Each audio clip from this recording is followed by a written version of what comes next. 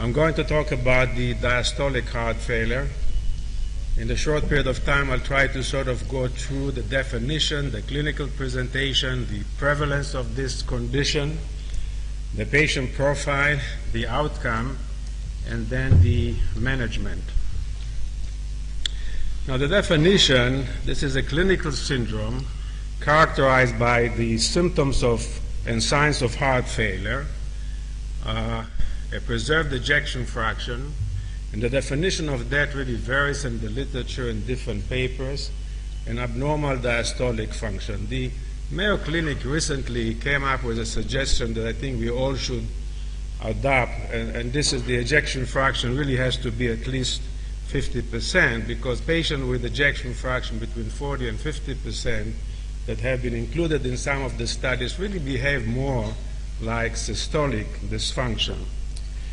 Now, I'm not going to go through the diagnostic criteria. I understand it was reviewed yesterday by one of the speakers. We have a large number of echocardiographic criteria.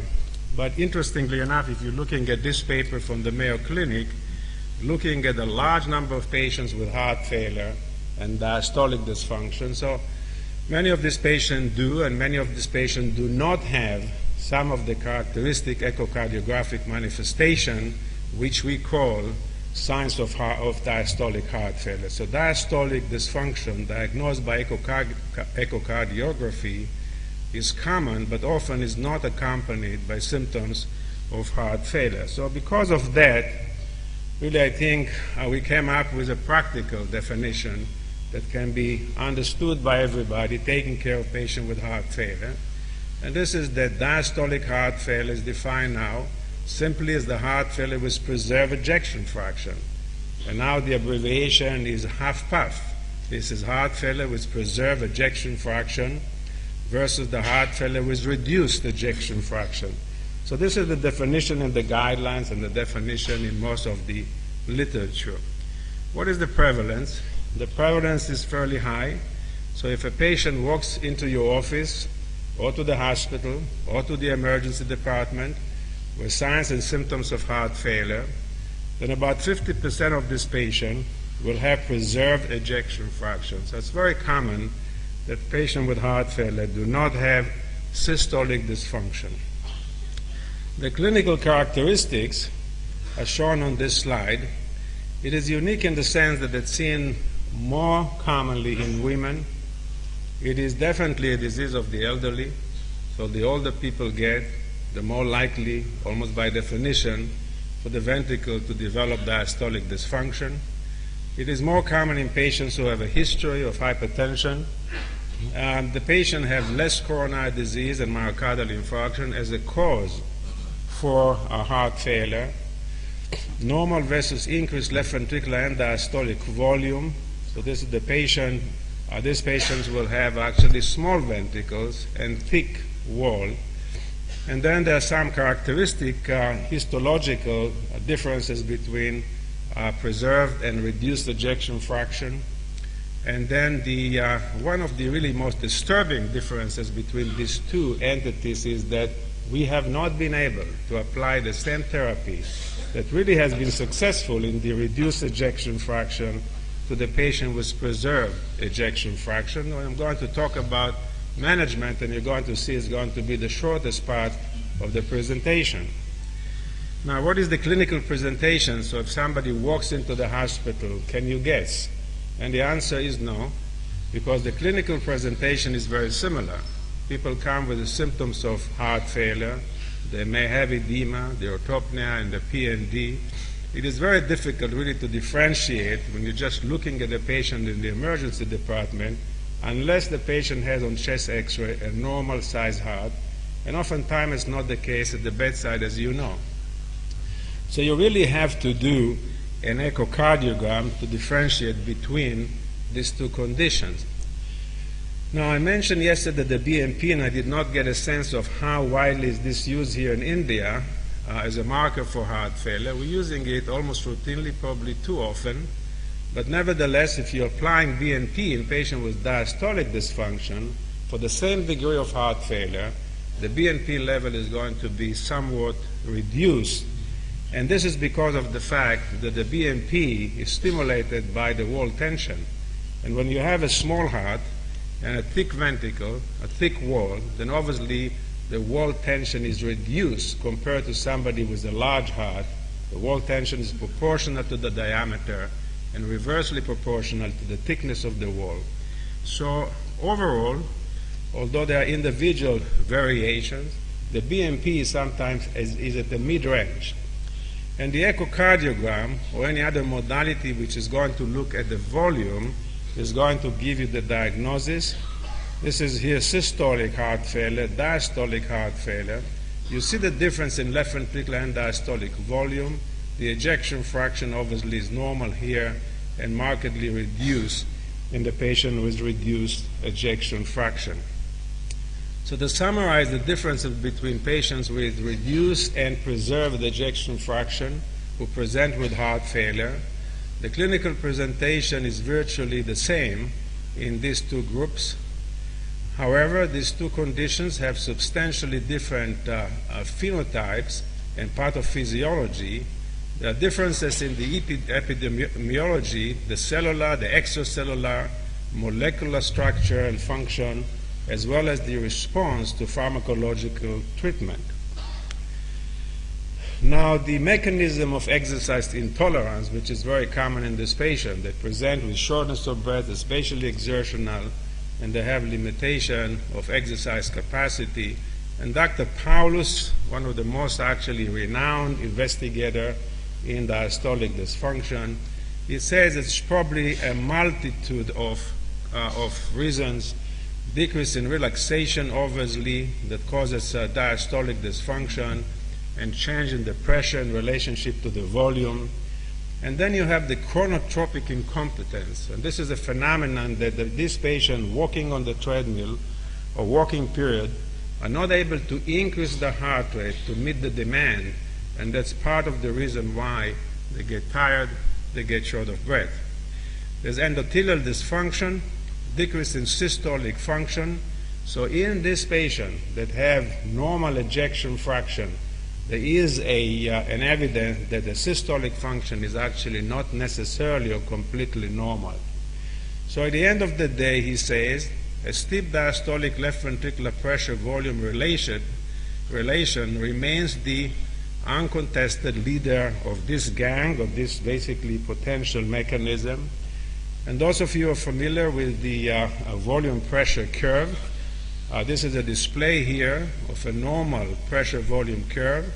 And you can see here that as the volume increases here on the horizontal axis, there's a change in pressure. This is normal. This is patient with systolic dysfunction. This is a normal individual. And here you have a patient with diastolic dysfunction. The difference is that the ventricle is so stiff and does not tolerate the volume. So for a given volume, a similar amount of volume shown in the normal situation, there is an increase in pressure to the point that the patient obviously has shortness of breath. You can see this line here, very similar to the patient with systolic function. This basically interval here represents the stroke volume. And the stroke volume in patient with systolic dysfunction obviously is diminished for a reason. And here diastolic dysfunction, in spite of the fact that the ejection fraction is maintained because of the restricted filling to the left ventricle, at one point you also have decrease in stroke volume and cardiac output. So it's an interesting actually relationship. And basically an elegant study demonstrating that for a given increase in heart rate, you see here that the wedge pressure in patients with diastolic dysfunction is rising very quickly. Although in the patients with normal ventricle, if the patient keeps going and the heart rate keeps going up, the wedge pressure, the filling pressure within the left ventricle will increase to the same extent. This happens in patients with diastolic dysfunction early and quickly, and because of that, the shortness of breath, this reflection of the pressure from the left ventricle into the lungs, and the patient becomes short of breath. So that's one of the mechanisms that we're trying actually to counteract in the treatment of this condition. Now, what is the outcome? Interestingly enough, if you're looking at patients with preserved ejection fraction and patients with reduced ejection fraction, and looking at the survival, it is almost the same. It is almost the same. So seeing somebody walking into the office with heart failure and the ejection fraction is normal is not necessarily an indication for a good outcome. The difference, however, is that the cause of mortality and morbidity is different. And there is a reduced, actually, mortality from coronary artery disease compared to the patients with reduced ejection fraction. There's a higher incidence of comorbidity that is non-cardiac that eventually leads to poor prognosis. And remember, many of these patients are elderly and have comorbidity. Another phenomenon that has been now shown by the Mayo Clinic group, which I think will have some therapeutic implication, is the very high incidence of pulmonary hypertension in this patient population. There's an increase in left ventricular end-diastolic pressure, reflected into the left atrium, reflected into the pulmonary circulation.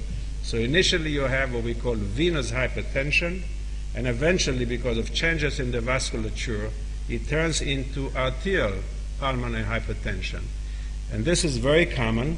And you can see here, this is the pulmonary artery systolic pressure in hypertensive. So it's approximately 20 or about 30. And you see the shift of the curve in the patient with diastolic dysfunction. The incidence of pulmonary hypertension, as defined in this study, I think it was 35 millimeters of mercury, is 83% in this patient population. Very, very common. Obviously, a point that we need to address and see whether this can become a therapeutic target. This is also affecting mortality. And you can see here that the patient with a pulmonary artery pressure over and below 48 millimeters of mercury, a very substantial difference in mortality in a very small p-value. So how do we manage this condition, which you can see is involved with a great deal of morbidity and mortality and decreasing quality of life? So these are some of the studies, mega studies, that have been performed. And just to summarize the results have been disappointing. We have tried to use the same concept that we have used for systolic dysfunction to the patient with diastolic dysfunction. Using ARBs, this is the Cims, CHF, candesartan. It was almost significant, a large number of patients, not very impressive. And you see the definition of diastolic dysfunction, ejection fraction, more than 40%. So many of these patients really had systolic dysfunction. The iPreserve, just published, I think, a couple of years ago in the New England Journal of Medicine, irbesartan, completely negative. And then the perindopril, this is the elderly coming from Europe, smaller number of patients, over 70 years old. Again, ejection fraction more than 40%.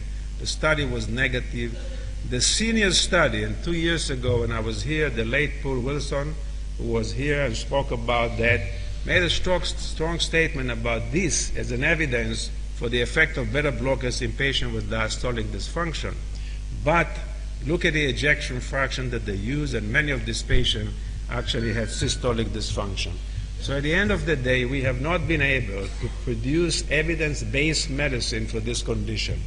These are ongoing trials, and you can see, very interesting, that somebody is trying to pace the patient because of the chronotropic incompetence.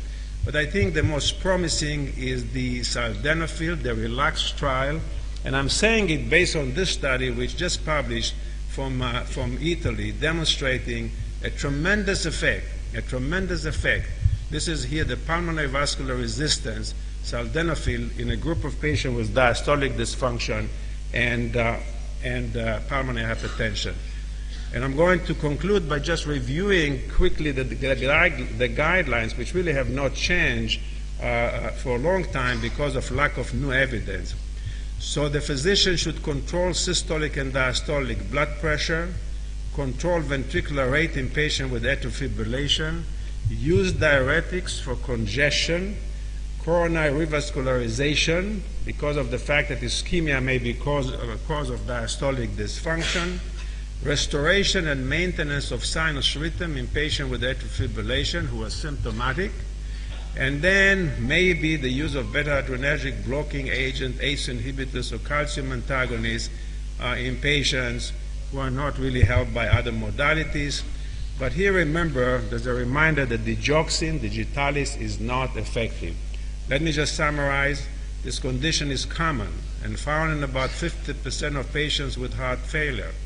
More common in the elderly, women, and in patients with hypertension. The clinical presentation is similar to that of patients with heart failure and reduced ejection fraction.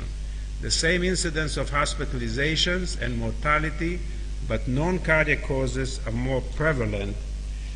There's no evidence-based treatment available, and the guidelines recommends mostly, the recommendations are mostly level C, based on expert opinion, and include control of blood pressure, diuretics for congestion, cardioversion, and rate control in atrial fibrillation and revascularization.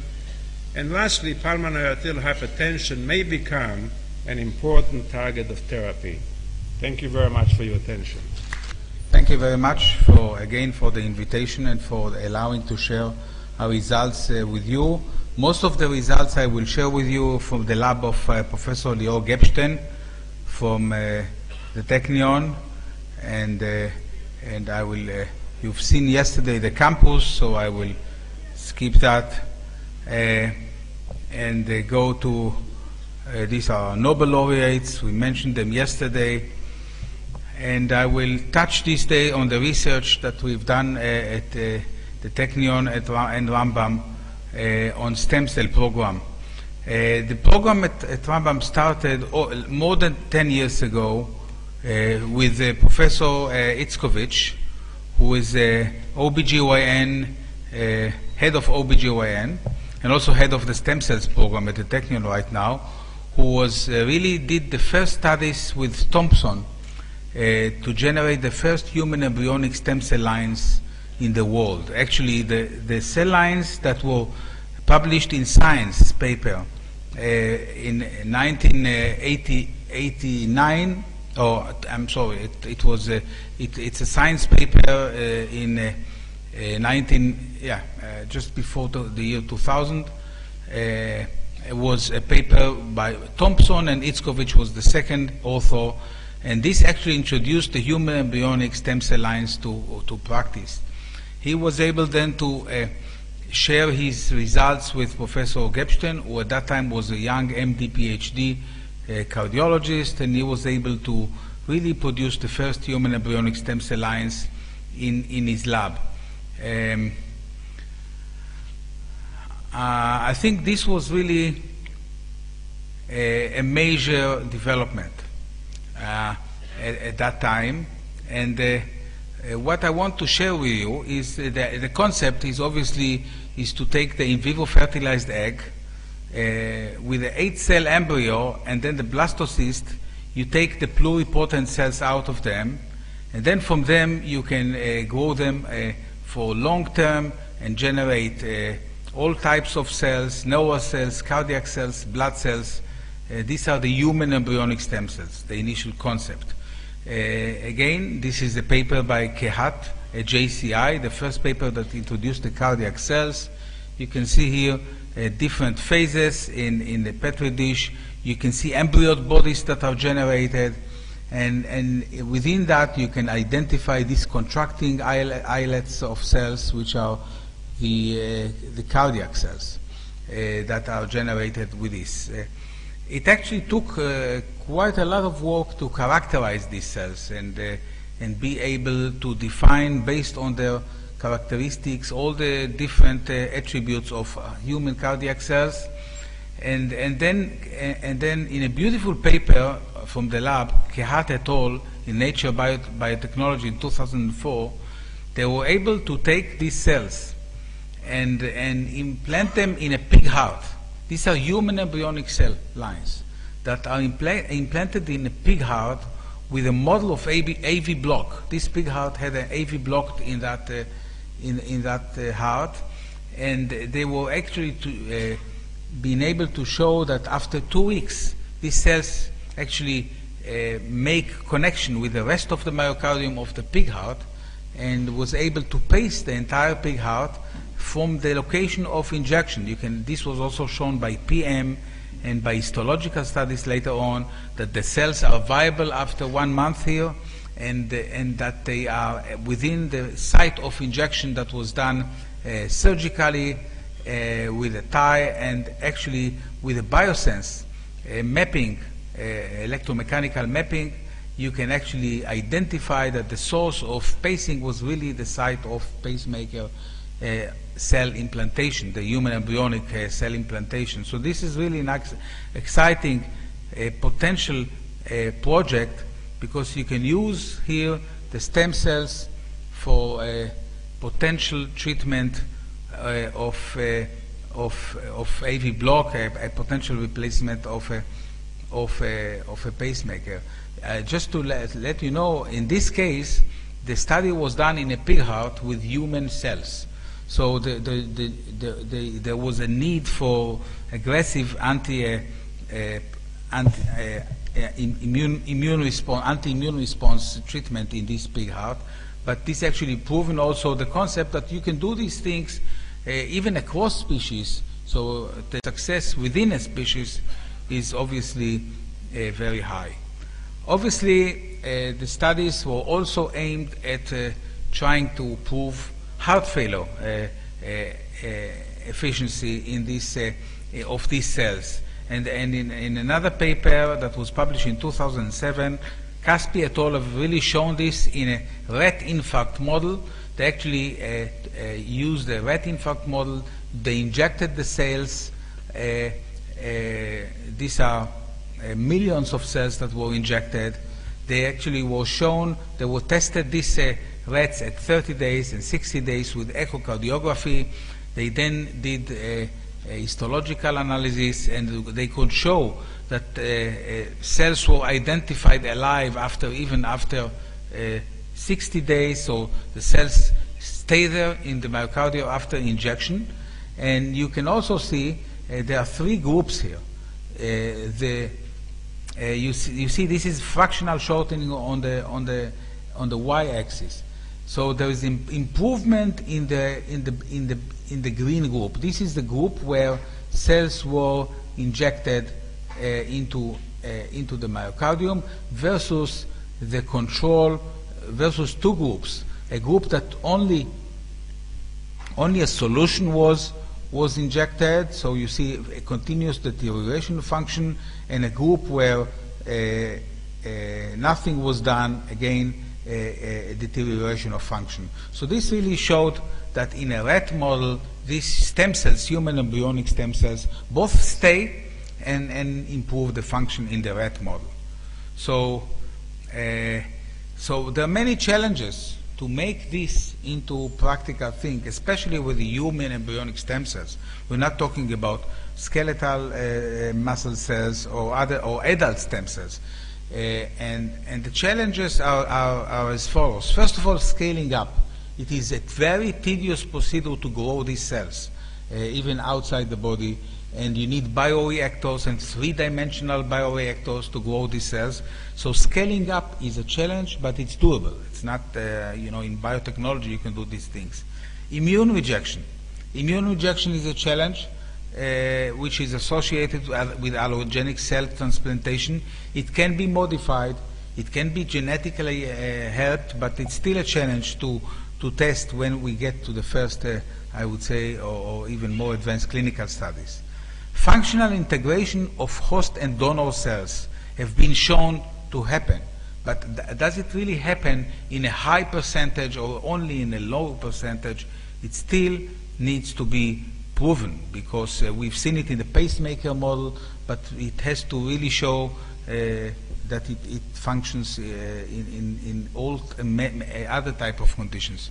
Significant donor cell loss following engraftment is another potential challenge, and obviously the maturation of the tissue is also another challenge, because we see that it takes sometimes 2-3 months to cells to mature in a cell culture in vitro. So there is another. So this was an approach where you use only cells and try to inject them into the body. There's another approach, which is a tissue engineering approach. That means you take different cells together with a construct, with a biopolymer or other type of construct, to try and generate a tissue out of the body. And this is what has been done in this study. The tissue engineering approach to the heart means you take you have a scar tissue and you try to replace it with a cardiac patch, that you actually patch it to the myocardium surgically, in this case.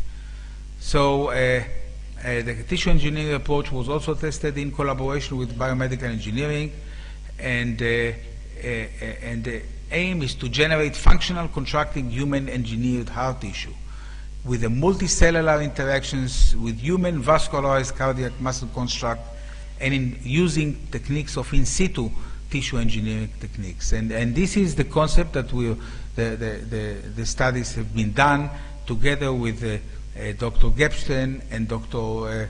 Shulamit Levenberg for biomedical engineering. You can see concepts that are, you can really generate such constructs multicellular.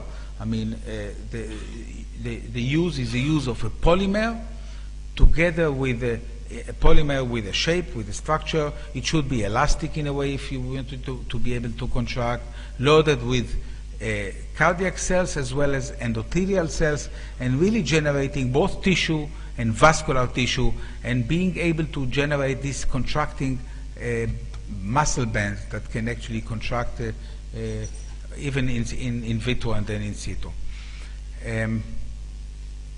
So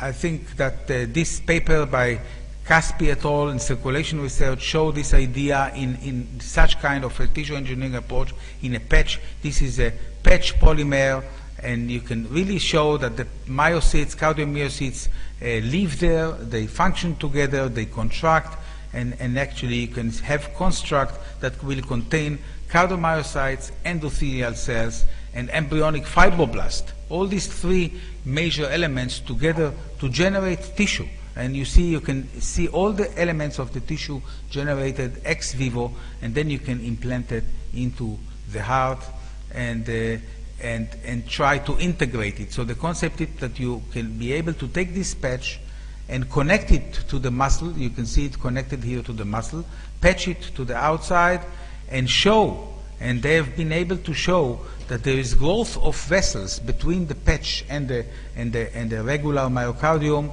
and the scaffold is viable. Whether it increases function, how will it integrate electromechanically, it still needs to be proven. There is still a way, but you see all the challenges that take to be able to actually do this construction engineering. So this was in situ tissue engineering. There is another approach, injectable biomaterials. The rationale is that you can inject a bioresorbable scaffold. Again, you use a scaffold, but this scaffold, if you light it with UV light, it polymerizes and polymerizes in situ. So the idea, inject a bioresorbable scaffold and then can replace the missing extracellular matrix and provide a temporary structural support for infarct repair. The rationale for that was that sometimes you inject millions of cells into the myocardium, and one day later, most of them are gone, and you only have 10% or less gone. So with this approach, they're trying to get much more adherence of the cells and remain in situ. This approach also allows as we said, superior entrapment and protective environment for transplanted cells. And this is the concept. You use this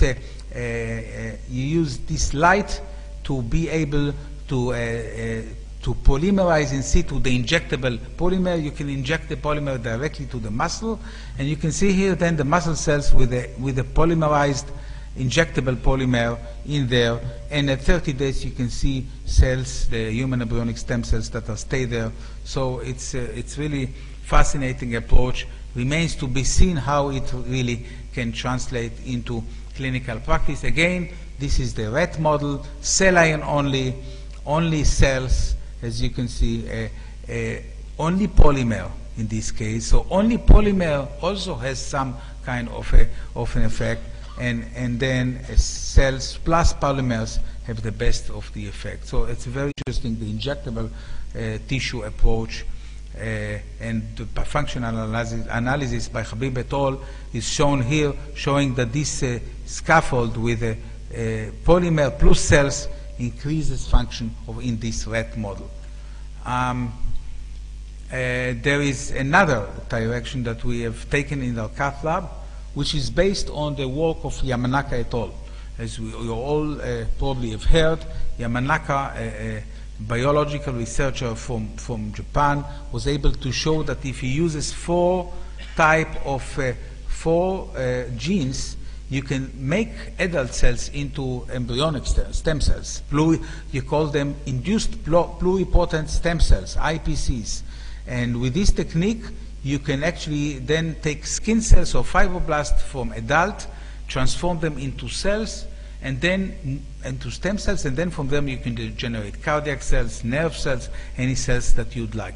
We were able to actually reproduce his technique in our lab with Lior Gebstein by Tsui et al. This is a paper in circulation.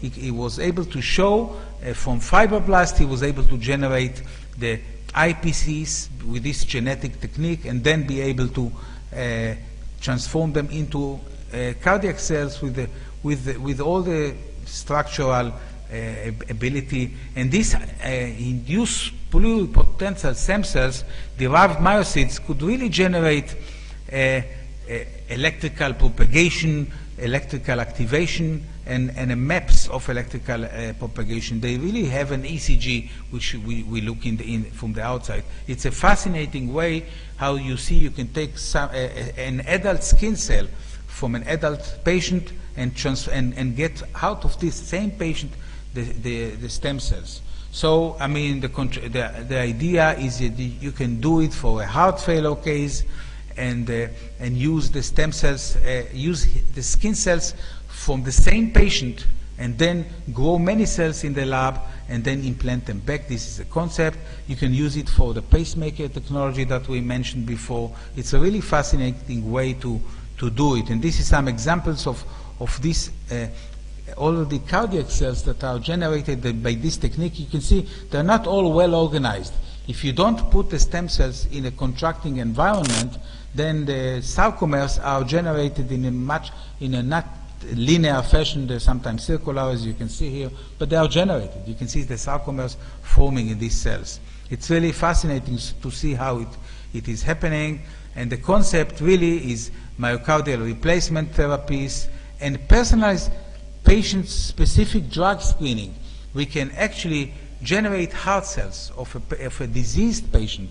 Even I'll give you an example with the genetic abnormalities, and be able to test it in situ. This is the concept that we were taking. You can take somatic cells. You can generate with reprogramming with these four genes, sometimes even 3 genes, IPS cells. From them you can actually take patient disease specific cardiomyocytes. You can do structural analysis, you can do gene expression, you can do patch clamp experiments, calcium imaging, and also you can do multi-electrode array recording for electrical activation. You can really study in individual patients extensively. We did it in a patient with long QT syndrome. We all know long QT syndrome, where we have a potassium channel abnormalities. And actually, Dr. Gebstein was able to take this fibroblast from the skin from this patient, generate these IPCs, and generate the arrhythmia in the lab, in the dish. And then you can actually test it with drugs. I mean, if you generate this cell, which is abnormality, has this abnormal gene, you can then go back to the lab. You see, this is real data. This is control, normal cell. This is long QT cell. that was generated from this patient, and you can pace it, and then you can even generate in these cells arrhythmias. You can see here they usually have EADs, delayed after depolarization, and they can generate also all this triggered activity and can go into something like VF in the dish, and then you can test different drugs, how they act and how they ameliorate this function. So with this I can conclude. Cardiomyocytes derived from human embryonic stem cells produce contracting cardiac tissue that can integrate with adult myocardium, used as pacemaker and enhance contraction.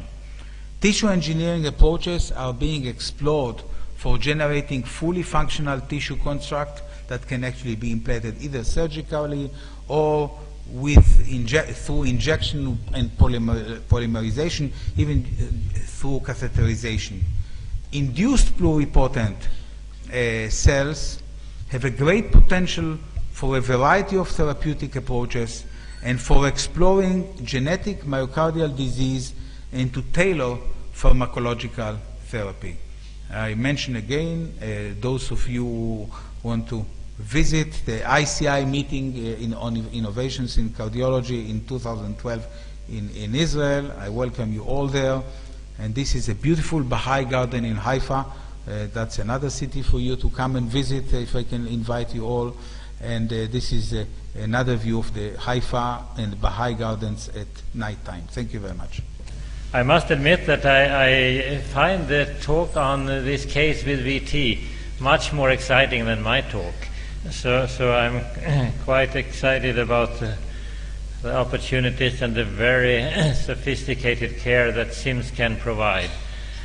I'm not sure that this patient would have survived at our center, really. So this is most impressive. And also, we would have had a lot of discussions in our kind of high-income country whether we could have afforded this type of treatment. So maybe we should send our patients to Cims, because the cost would have been 10 times, maybe even higher than 10 times more at our center than at Cims. So, as I said yesterday, I'm coming from Sweden, Northern Europe, close to the North Pole. It's a pleasure to be here in winter when you have kind of our summer weather. I work at Uppsala University, where we have a clinical research center focusing on cardiology, and this is our university founded, 600 years ago, and the biomedical center. So we have more kind of developed science there, but I think there are such enormous opportunities when you come to see the challenges in India.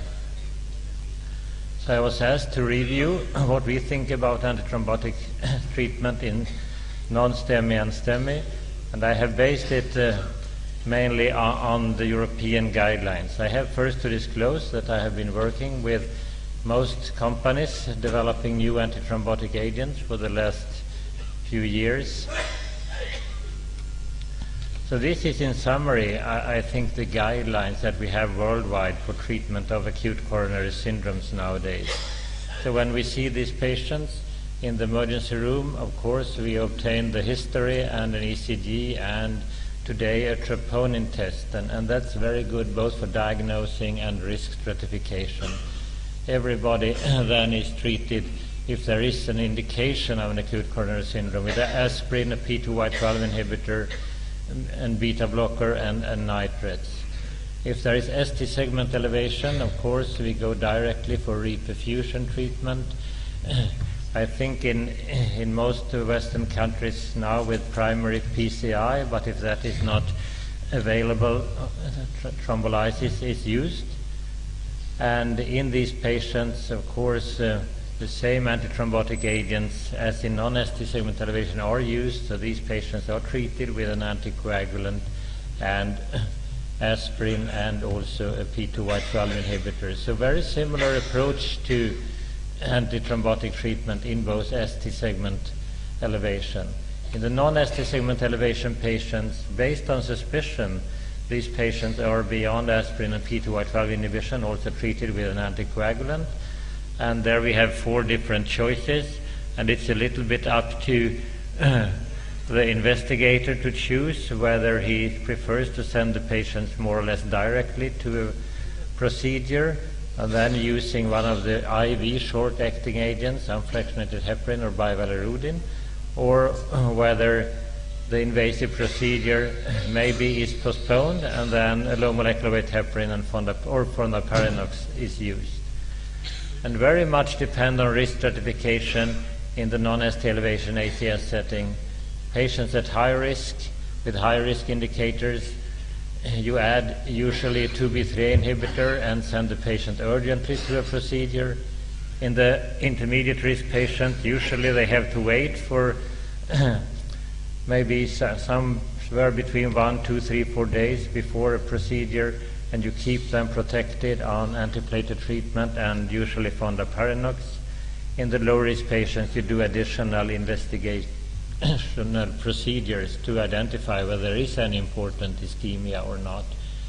And then patients are discharged, of course, on a combination of antithrombotic agents, aspirin and the P2Y12 inhibitor, in addition to the usual secondary prevention agent, beta blocker statins, ACE inhibition. So that means that every patient with an acute coronary syndrome really is leaving the hospital with 5 medications, and that's challenging. It's challenging to add something onto that because these patients usually also have other diseases. They have diabetes, and they might have unrelated diseases such as rheumatic diseases, etc. So this is really a polypharmacy. So over the last few years, beyond aspirin, there are another set of agents that are used. I think what's developing just now is the new P2Y12 inhibitors, prasugrel and ticagrelor, is coming in, and I know that prasugrel is approved in India, and ticagrelor hopefully will be approved in January also in India. It is approved now in more than 40 different countries. So these are the agents that are clinically available to inhibit platelet activation. And we have the 2B3 inhibitors for patients going to urgent PCI procedure, and especially in the STEMI situation.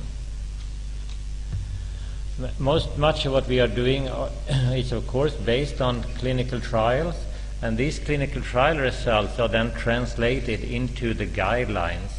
And the guideline committee for the European Society, of course, was scrutinizing what did the current trial show us concerning the different dosages of clopidogrel and aspirin, and they just relied on this subgroup result, that in patients sent to a PCI, there was a benefit of the high loading dose of 600 milligrams versus 300 milligrams clopidogrel, reducing ischemic events and especially stent thrombosis. There was an increase in bleed, but still this high loading dose was accepted. And therefore, concerning clopidogrel dosing, what the European guidelines tell us is that you can use clopidogrel for patients who cannot receive ticagrelor and prasugrel, and that is that clopidogrel now is downgraded to a second-line agent. If you use clopidogrel, you should choose a 600 milligram loading dose or supplement by giving another 300 milligram dose if you already have started, if patients are sent to an invasive strategy.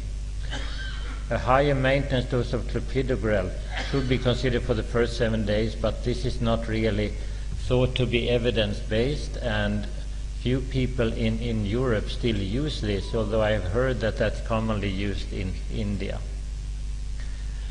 Then, of course, the guideline committee looked into the Triton TIMA-38 study, comparing prasugrel versus clopidogrel with a 60 milligram loading dose, 10 milligram maintenance dose, with a more intense platelet inhibition with a much more rapid onset.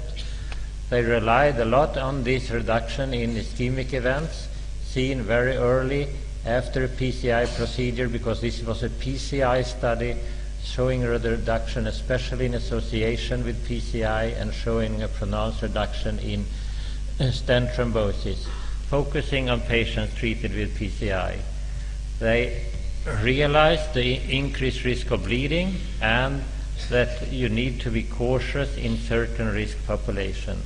And this turned out then to be the European recommendations for the use of prasugrel. It is recommended for P2Y12 inhibitor naive patients, that is, patients previously taking clopidogrel or previously started on clopidogrel. Was not recommended to be started on prasugrel because of the bleeding risk. They noticed that there were subgroups that seemed to benefit more than others, and they also observed that this study was done in patients where coronary anatomy already was known and who is proceeding to PCI. So this is for patients non-treated with clopidogrel with known coronary anatomy undergoing PCI. So a selected population, but in that population there is strong evidence of a benefit of prasugrel versus clopidogrel. The guideline committee also evaluated the Plato study that I have been reviewing extensively at this meeting, the 180 milligram loading dose, the 90 milligram twice daily dose, in a very broad population with acute coronary syndromes, randomized directly on admission, showing this efficacy result with a gradual increase in the benefit in cardiovascular death, MI, and stroke, and showing a reduction also in mortality, which I think led to the recommendation that you soon will see. There was a reduction in stent thrombosis also, and there was no difference in overall bleeding. And I think this really affected the recommendations. The guideline group observed that although there was no difference in overall bleeding, during long-term treatment there is around a 30% increase in spontaneous bleeding when using more intense platelet inhibition with ticagrelor than clopidogrel. So, because of the current evidence, ticagrelor is recommended for all patients at moderate to high risk of ischemic events, that is really all comers with acute coronary syndrome, regardless of initial treatment strategy, regardless whether the patients are planned to be sent to an invasive or managed non-invasively, and also including those previously treated with clopidogrel. So even if somebody in the ambulance or emergency room had started clopidogrel, they are recommended to be restarted and switched to ticagrelor. And this is a scientifically very strong recommendation. It's based only on one trial, of course, but then ticagrelor has become in Europe the drug of first choice for acute coronary syndrome patients. Patients treated with thrombolysis, though, were not included in the trial, and for those patients still clopidogrel is the antiplatelet agent of choice. We have seen trials of some additional agents, Vorapaxar, a thrombin receptor inhibitor. We had great hopes for that compound, but it did not really turn out to show an additional benefit in patients already treated with aspirin and clopidogrel. Although cardiovascular death, MI, and stroke was reduced, the quadruple primary endpoint was not reduced, including also urgent revascularization. And I think the reason for not recommending it is really based on the increase in bleeding, and especially the increase in intracranial hemorrhage. As you can see, there is a rate of up to 1% intracranial hemorrhage, which is very high. In the Plato trial with ticagrelor, we were concerned about intracranial hemorrhage, and in that trial it amounted to 0.1%. So this is a tenfold increase in relation to the intracranial hemorrhage rate seen with ticagrelor. So therefore, Vorapaxar in combination with aspirin and clopidogrel will not be used. So therefore, the overall recommendation for antiplatelet agents in non-ST elevation acute coronary syndrome today in the European Society is that, of course, you should use aspirin at a high loading dose up to 300 milligram, and then a low maintenance dose, 75 to 100 milligram. There should be an addition of a P2Y12 inhibitor. You should also consider a proton pump inhibitor, and this will not affect at all ticagrelor efficacy or prasugrel efficacy, and probably not even clopidogrel. And then concerning P2 white valve inhibition, ticagrelor is a drug of first choice and prasugrel is a drug of second choice. Of course, we have the option to also use coagulation inhibition, and that should be added in the acute phase. Mainly nowadays as low molecular weight heparin or fondaparinux, reducing the 10A activity, but acutely unfractionated heparin or bivalirudin is an alternative, and it's very difficult to say which of these approaches are most effective because all of them influence several levels in the coagulation cascade. So this is just the results using fondaparinux, showing that that has a lower risk of bleeding in comparison to in comparison to enoxaparin, and therefore fonda is a preferred agent in this setting. And bivalirudin today has become also a drug of first choice in comparison to heparin and a GP inhibitor. So in Europe, if you send the patients acutely to a procedure, bivalirudin has a high level of recommendation. If you go for a prolonged treatment, fondaparinux is really the drug of choice. When you treat these patients, you need to consider the bleeding risk, and in Europe there is a recommendation to use a bleeding score, but whether that is used in clinical practice can be discussed. But the balance really between benefit and ischemic events need to be taken in consideration. So overall, I think that we have reached now the final level. There have been attempts to use adding on a long-term anticoagulation, but that leads to a lot of bleeding with warfarin. And as I indicated already yesterday, although there was benefits with rivaroxaban, but not apixaban, adding to clopidogrel and aspirin, the bleeding rates were probably too high to make this an effective treatment, because the bleeding rates, it's doubtful whether they are compensated by a reduction in ischemic events, and these high bleeding rates are seen both with rivaroxaban and apixaban. So therefore, it is really a balancing of benefits and risks, and the guideline has taken that into consideration, recommending now aspirin, a P2 white valve inhibitor, for long-term, and in the acute phase, one of the standard anticoagulant agents, either bivalirudin as acutely and for long-term, fondaparinux for up to a week. And I think that's all. Thank you very much.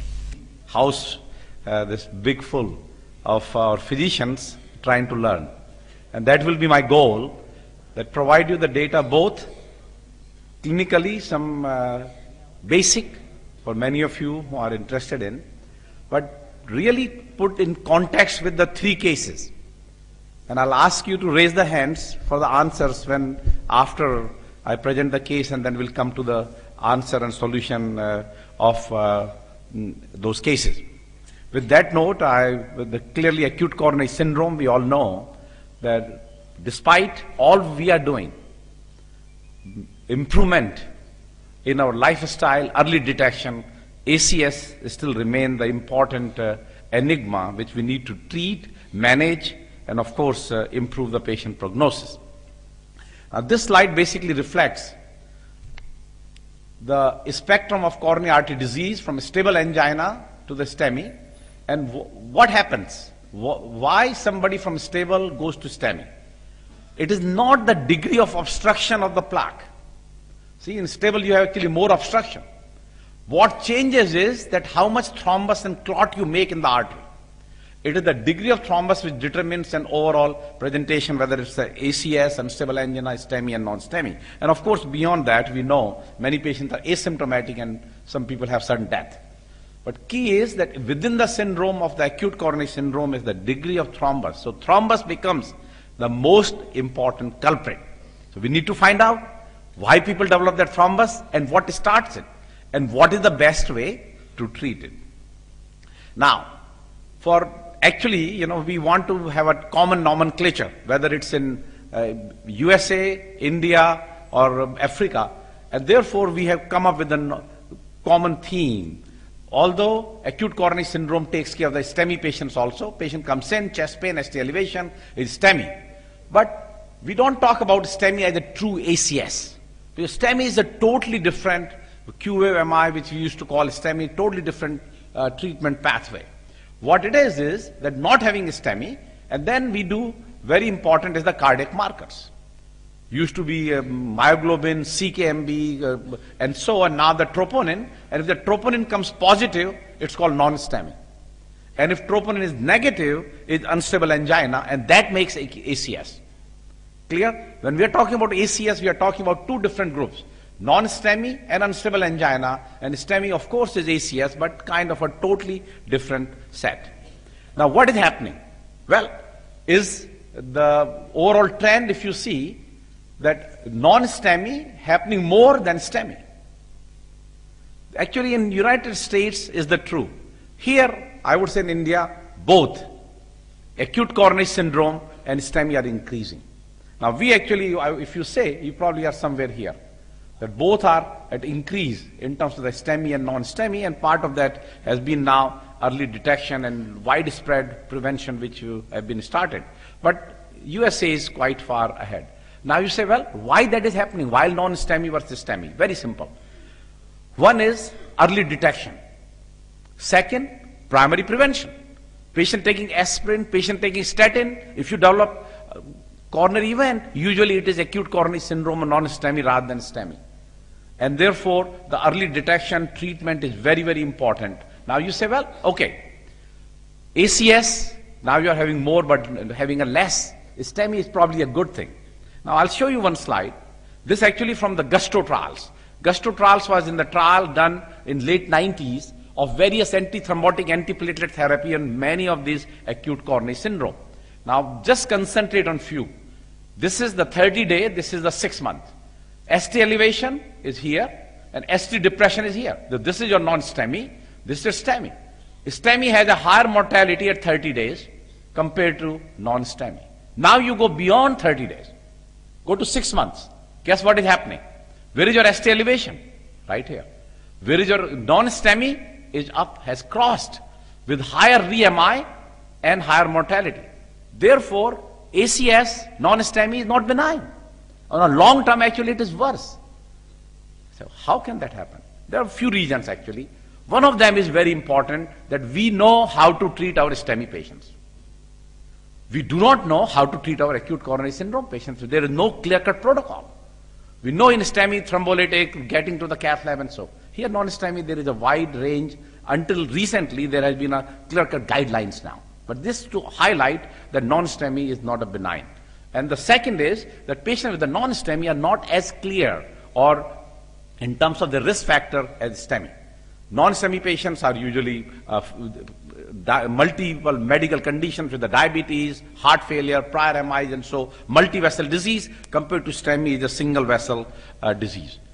Now, also the patients, we have seen that patients even comes to the hospital, and if they develop MI in the hospital, their prognosis is worse than even if they come with the MI. Basically, what its slide shows from the Pursuit trial is that if patient comes in with a chest pain and has a negative enzymes, but develop MI, negative enzymes, but develop MI in the hospital is worse than if he came in with the MI. Again, it is the system that you diagnose the patient properly and treat it properly is very important. Now, therefore, you say, well, do we need to worry about every patient coming with a chest pain having acute coronary syndrome?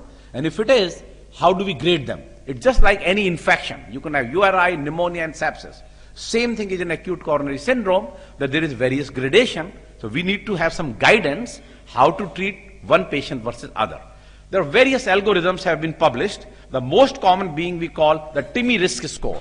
TIMI risk score was derived by two major trials, ASCENS and TIMI 11B. Those were the trial with the low NOx versus unfractionated heparin, and they came up with the 7 independent factor which transmitted have an individual risk ratio of event.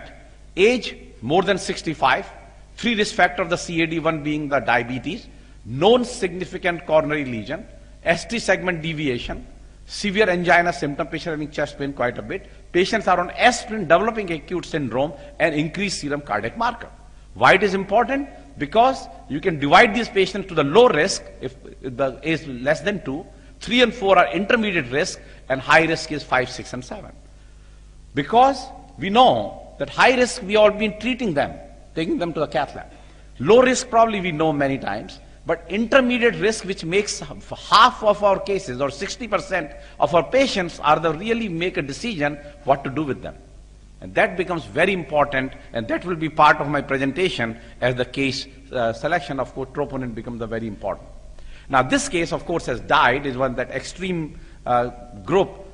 Patient had a plaque rupture. We learned that it's the lipid content of the plaque ruptures at the corner and comes into the blood contact, caused the thrombosis, total occlusion, and the patient died. But what I'm showing it for, look at this side. There is an organized thrombus in this patient. Few days, few weeks before this fatal event, this patient had acute coronary syndrome. So this was the acute coronary syndrome. Our goal is to diagnose and treat at this level of the small thrombus, so it does not have a full occlusion and full thrombosis. Now, what causes this? We learn substrate is the lipid-rich plaque. Stimulus is the disruption, injury to the plaque. And of course, final response is thrombosis. And this is a very, very intricate mechanism. And I'm sure all of us sitting here, having part of the plaque rupture, but not everybody developing thrombosis acute coronary syndrome. Why? There is a mechanistic slide I actually have made based on that many of these plaque ruptures are kind of a tip of the iceberg. That basically, that lot of subclinical issues goes on, and when it breaks the barrier, that causes acute coronary syndrome. But what happens subclinically which ultimately breaks? Most important is our CAD risk factors of hyperlipidemia, obesity, hyperglycemia, hypertension, sedentary lifestyle. These are the patients who are at, or people actually become patient because they are at risk of developing this plaque rupture, and they have the change and abnormal chemistry in terms of multiple vulnerable plaque, vascular inflammation, and persistent hyperreactive platelets. These are the factors. So it's a milieu. Even if the patient, you treat it, they'll come back again because the plaque will continue to rupture. Now you say, how does the risk factor leads into this? And this is the another mechanistic slide I made, that if you have, just think about your normal endothelium, normal endogenous inhibitors, that if there is any stimuli of which is causing the damage to our endothelium, injury, erosion, or rupture, will be a very strong stimuli which will cause thrombosis. But if you have risk factor, prothrombotic state like diabetes, impaired endothelium, hypercholesterolemia, hypertension, sedentary lifestyle, all of them will decrease our threshold so that even a smaller stimuli will cause the thrombosis and patient will have acute coronary syndrome.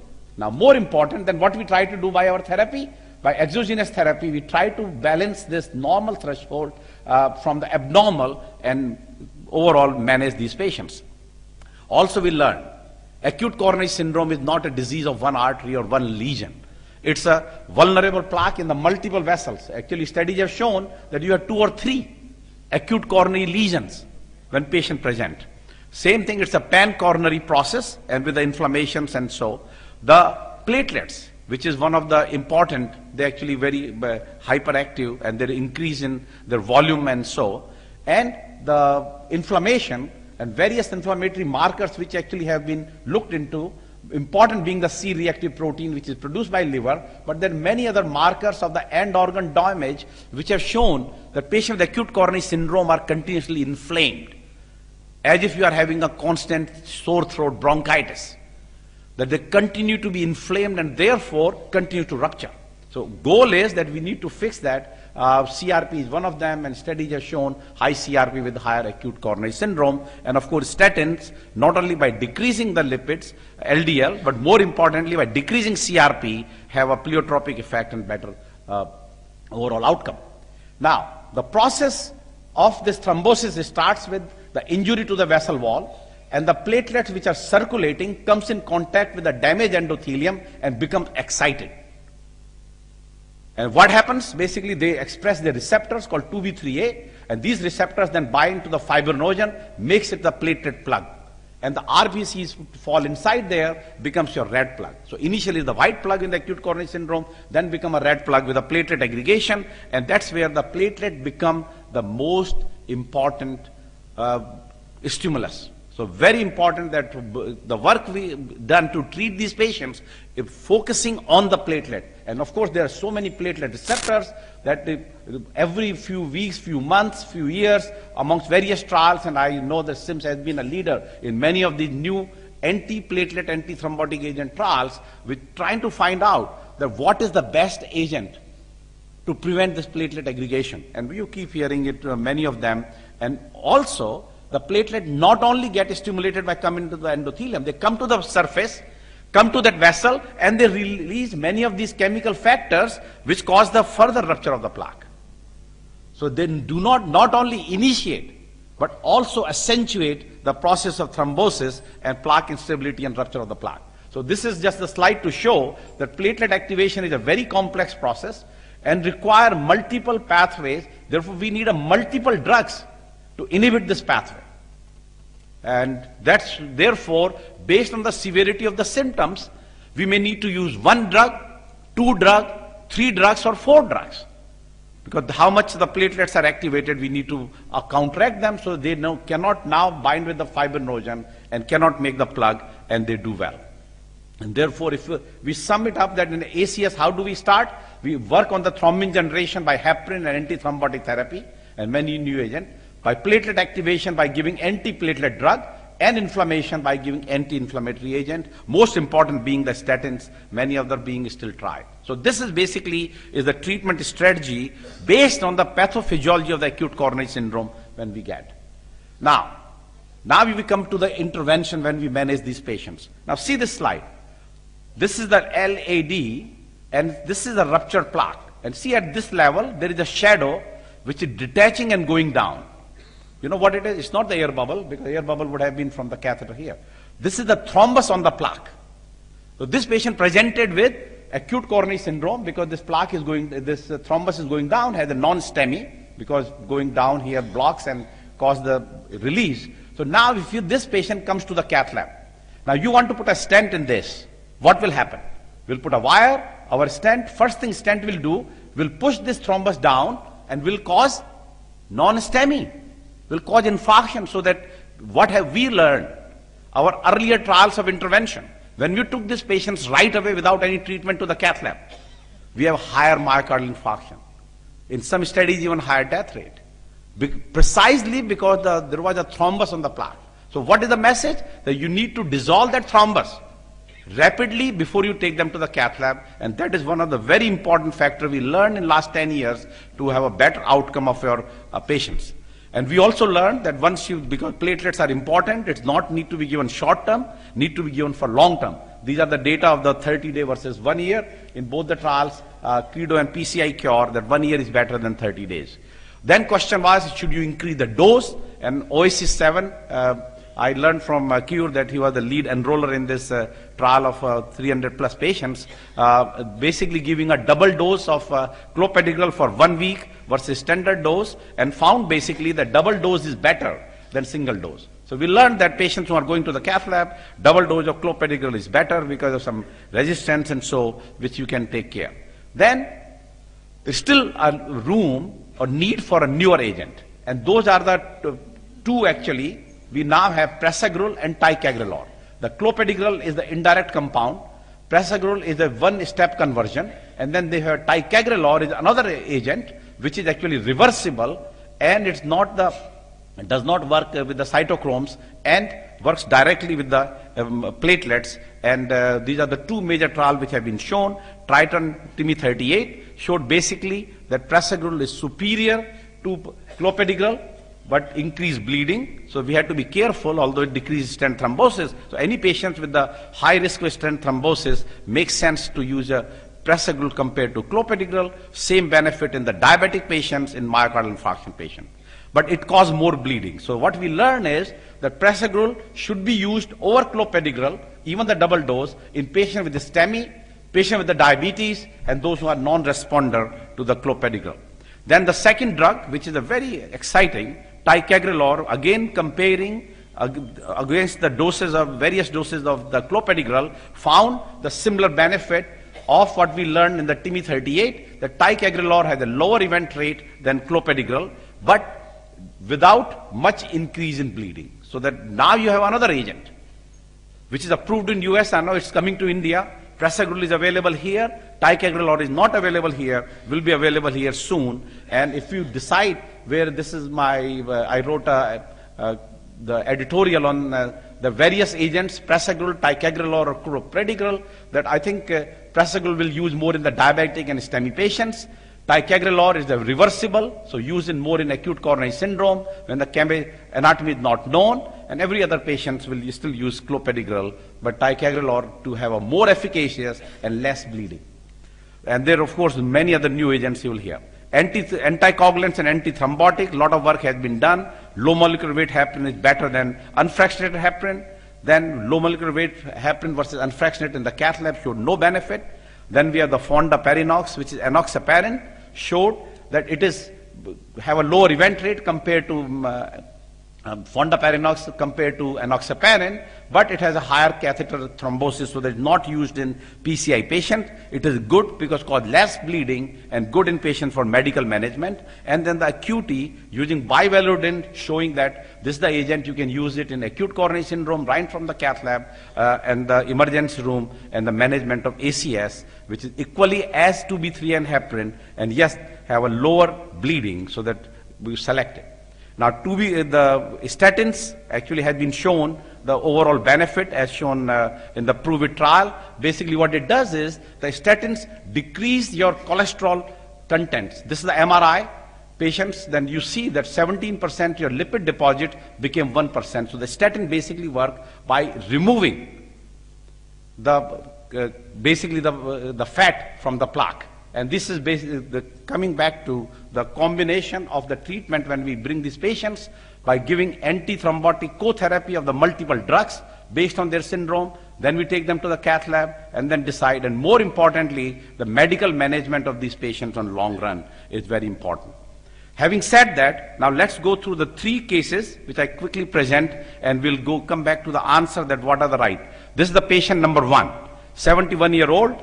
Was fine, new onset of angina, risk factor is only smoking, medication none, came to the doctor who saw him little hypertensive and did the ETT, had a 2 millimeter ST depression after 5 minutes, and cardiogram is normal. So basically patient has coronary artery disease, right? First time diagnosed, and what the physician started on aspirin, atenolol, rosuvastatin, and started long-acting nitrate. Now question comes, what you do?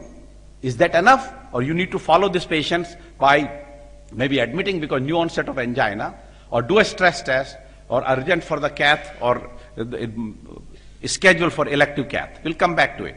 Second case, 58-year-old patient who had bypassed 8 years ago, had no angina until recently, now having crescendo angina for last 2 weeks, had chest pain when came to see a doctor in the office, has multiple risk factors, he's been on aspirin, beta blocker and statin, and cardiovascular examination, little hypertensive, otherwise fine, and the electrocardiogram is here. These are real patients, so that EKG may not be your perfect, but no ST segment depression.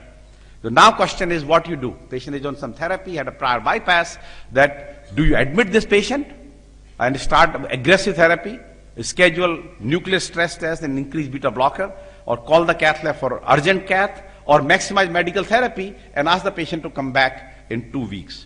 Third patient, this is a 78-year-old female with chest pain for 3 hours, had mild new onset angina over last 1 month, CAD risk factors are multiple, patient has been on medication because known CAD and diabetic, and came to the emergency room and has a blood pressure of 90/60 and heart rate of 72, came early morning, 2:30 in the morning.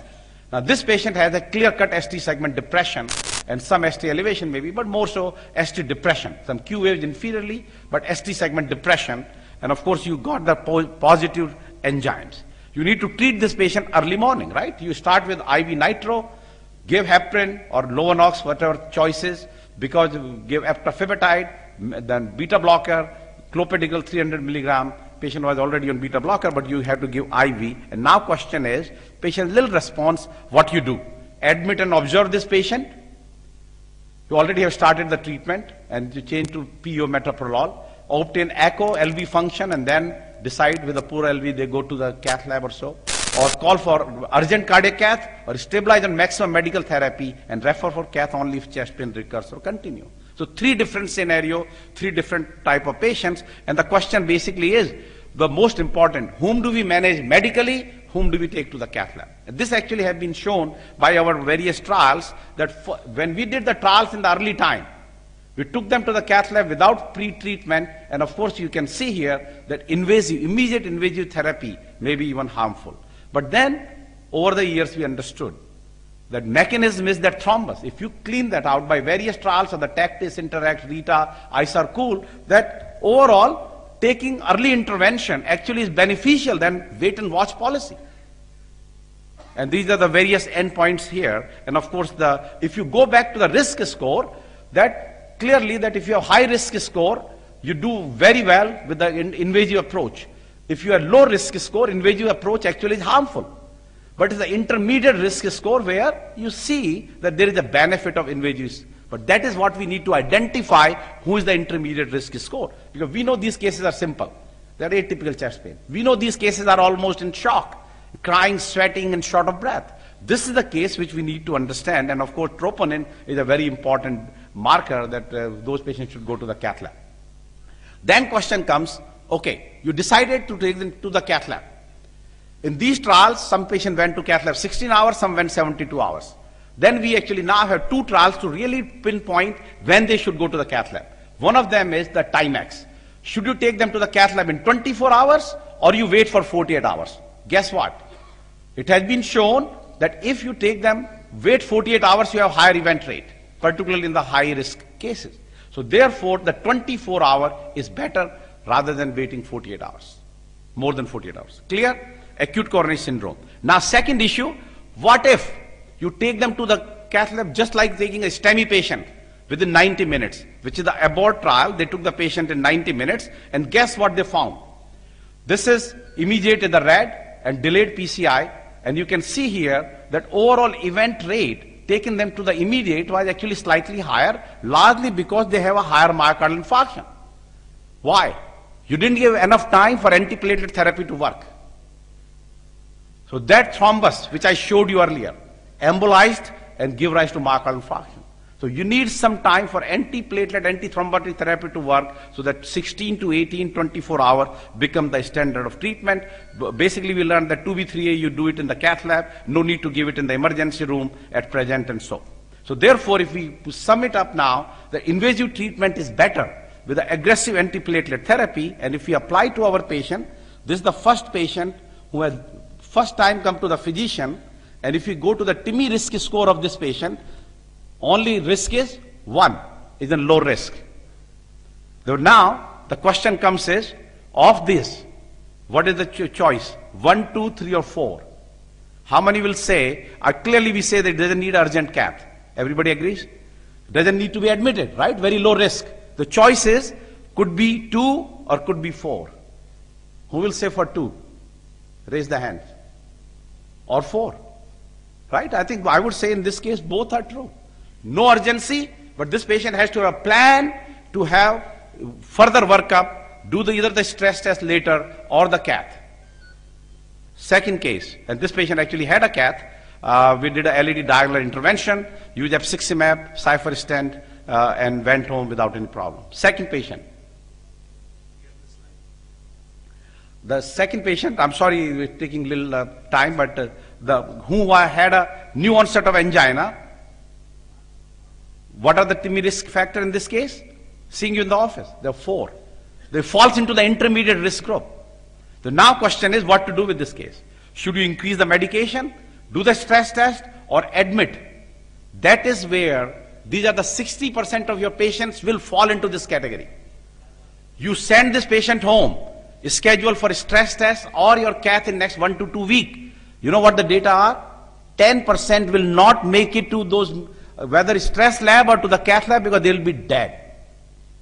So this patient has come here, does not go home, goes to the hospital, immediately admitted with aggressive therapy, and of course then get the cath in next 16 to 24 hours.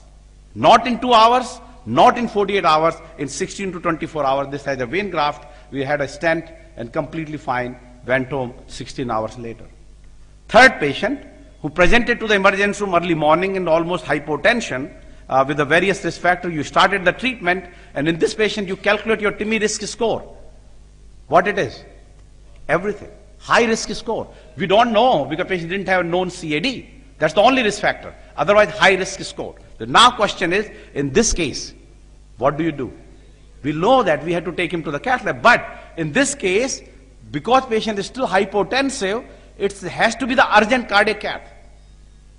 It's not a true STEMI, but it's behaving like a STEMI because in 6 hours, this is 2-3 o'clock in the morning when these patients present. By 8 and 9 o'clock, this patient will go into shock with a spiral down myocardial infarction.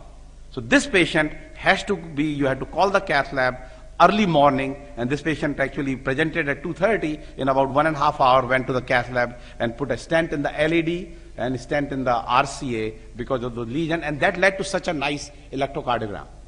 R waves, there are some R waves preserved in lead 2, and STs disappeared, and of course with the long-term medical therapy of these patients are equally important so that you can break that cycle of the subclinical disease.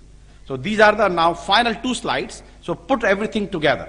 How do we do? What are our guidelines which keep on changing, and I have updated. These are our guidelines as of 2011. The patient with acute coronary syndrome comes in, and actually the guidelines is very important that they are giving a lot of choices to the physician to tailor-made according to the patient characteristics.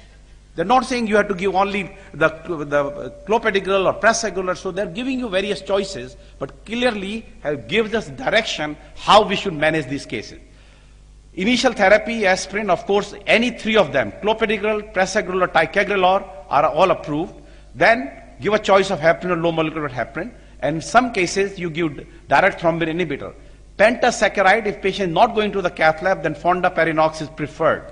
Of course, you give beta blocker nitrate. Then you risk stratify your patient based on the TIMI risk score, which we did in all our 3 cases.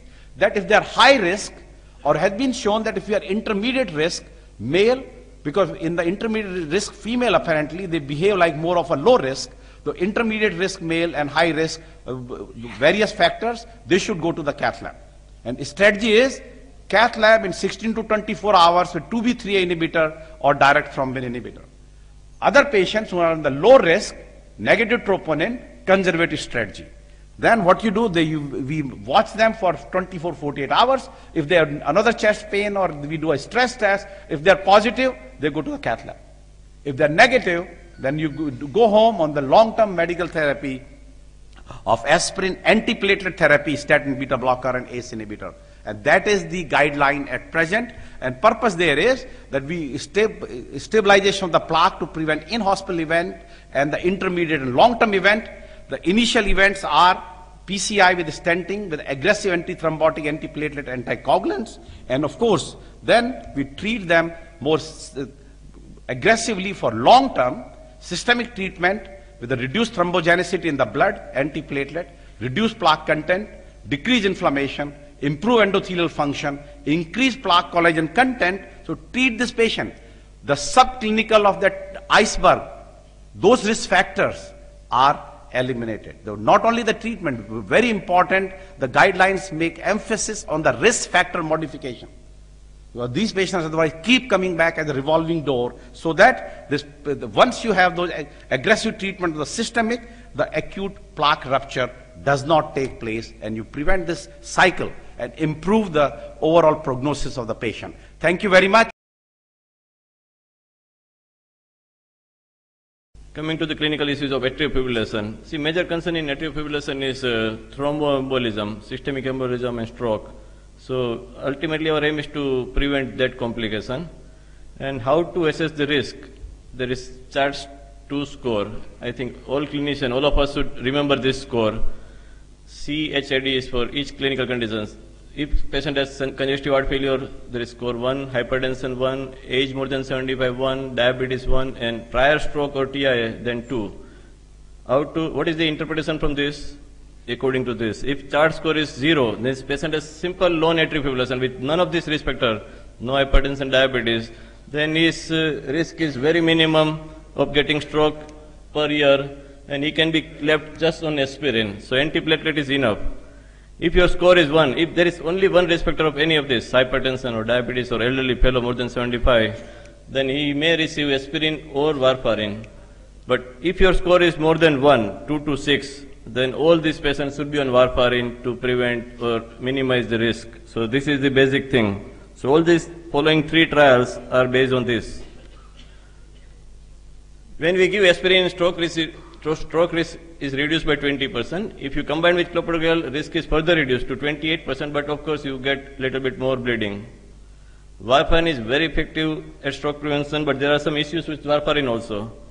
We know that there are drug and food interactions, there is narrow therapeutic range, there is need for monitoring, there is excess bleeding, and even if you get best INR reports regularly done, patient is very compliant, then also in day-to-day clinical practice, only 60% are at their target INR of 2 to 3. So is new molecule apixaban, is factor 10A inhibitor useful for stroke prevention?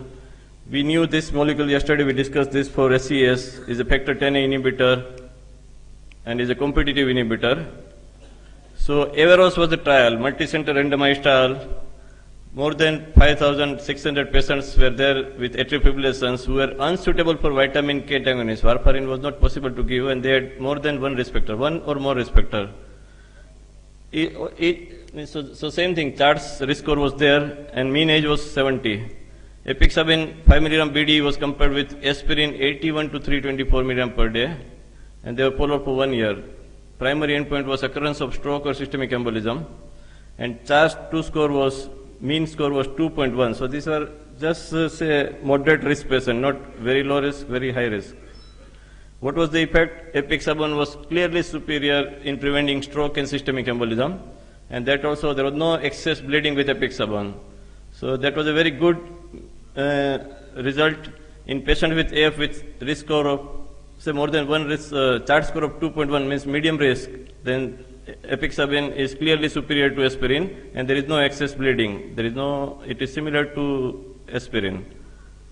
There is another trial, Aristotle. Here apixaban is compared with warfarin, which is our current practice in a higher risk patient. So 18,000 patients, very large trial, very well conducted, age more than 75, with prior stroke, heart ejection fraction less than 40, diabetes, hypertension, and age was more than 70. So one of the risk factors was there in this patient also.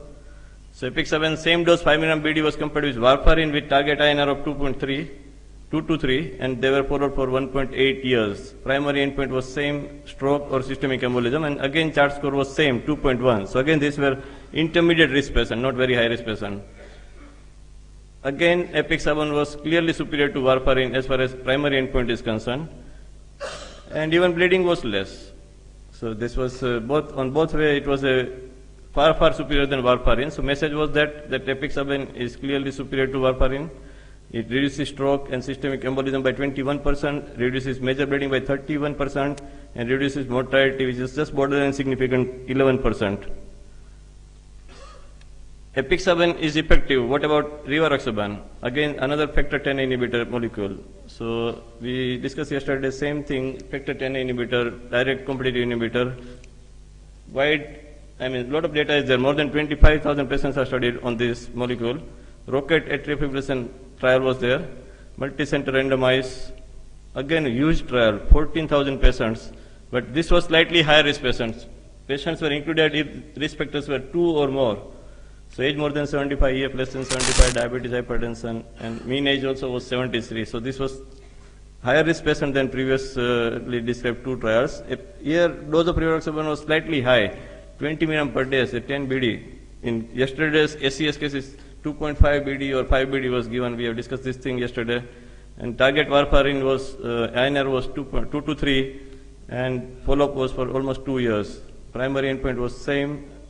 It was to determine non-inferiority to rivaroxaban for stroke or systemic embolism prevention. And Chart's 2 score was 3.48. In previous 2 trial it was 2.1. So this was clearly more higher risk of population. And we see this in day-to-day practice.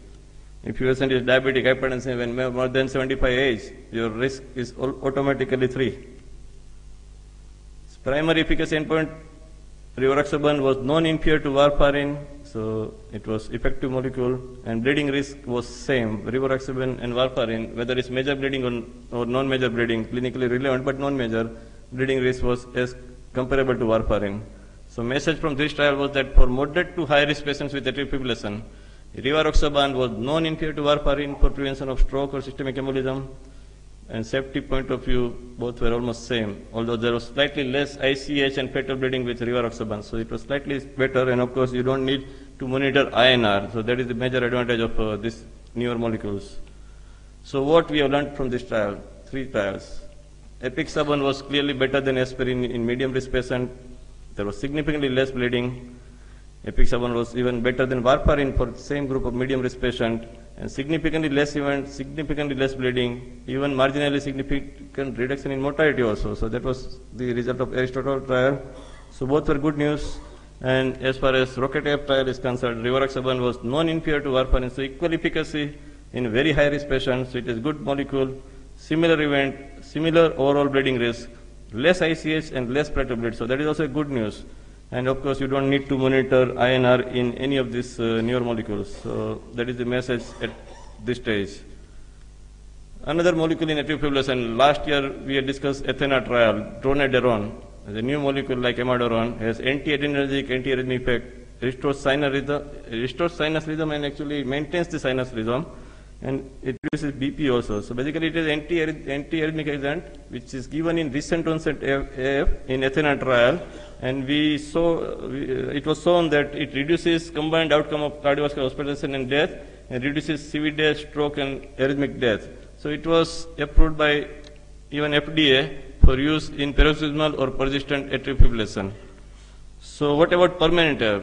Paroxysmal AF means is a AF which is seen, sometimes patient comes to sinus rhythm. Persistent means you had seen patient with a sinus rhythm say before 3 months, and now he is in AF. AF is continuous, but it's not at least duration. You know that before 3 months he was in sinus rhythm, so it's not permanent AF. Permanent AF means AF persistent or permanently there since last 6 months. So what about dronedarone? Whether it can be effective in permanent AF, means AF which is there continuously since more than 6 months. So that was, that question was answered in Palace trial, multi-center randomized, 3,000 and more patients with age more than 65. AF was there since more than 6 months, and at least one risk factor for major vascular event was there. Age was more than 75 actually, mean age. Dronedarone 400 milligrams, same dose which was used in Athena, was given here, and that was planned follow-up was for 1 year, but it was stopped at 3.5 months only. Primary endpoint was composite of stroke, MI, systemic embolism, or death from CV causes. Secondary outcome was unplanned hospitalization for a cardiovascular cause or death. What was the result? Dronedarone increased primary endpoint significantly. So it caused more stroke, systemic embolism, infarction, or death. There was unplanned hospitalization that was or death significantly more with dronedarone. So the trial was stopped in between at 3 months only, and message from this trial was that among older patients with permanent AF and risk factor for a vascular event, this molecule has a significantly increased MACE and should not be given. So this was due to increase in cardiovascular death, stroke and heart failure. So what we have learned from this trial? One should not give this molecule for permanent AF or if patient has heart failure. Now what about patients who are having intermittent AF and already you are giving dronedarone? What should we do? Should we continue this? We can continue, but these patients should be closely followed. Every 6 months we should see that the patient is not going from intermittent AF into permanent AF. If it goes to permanent AF, you stop medical. These patients are prone to develop heart failure, and if heart failure is developed, then mortality is increased. So you should watch for patients' heart failure signs, and if heart failure is developed, you stop or discontinue the medication and look for QT prolongation. If QT is prolonged with this molecule, then stop it. And of course, you must give appropriate antithrombotic therapy before and throughout the use of dronedarone, because risk of stroke is increased with this molecule, and particularly that is true for first 2 weeks of treatment.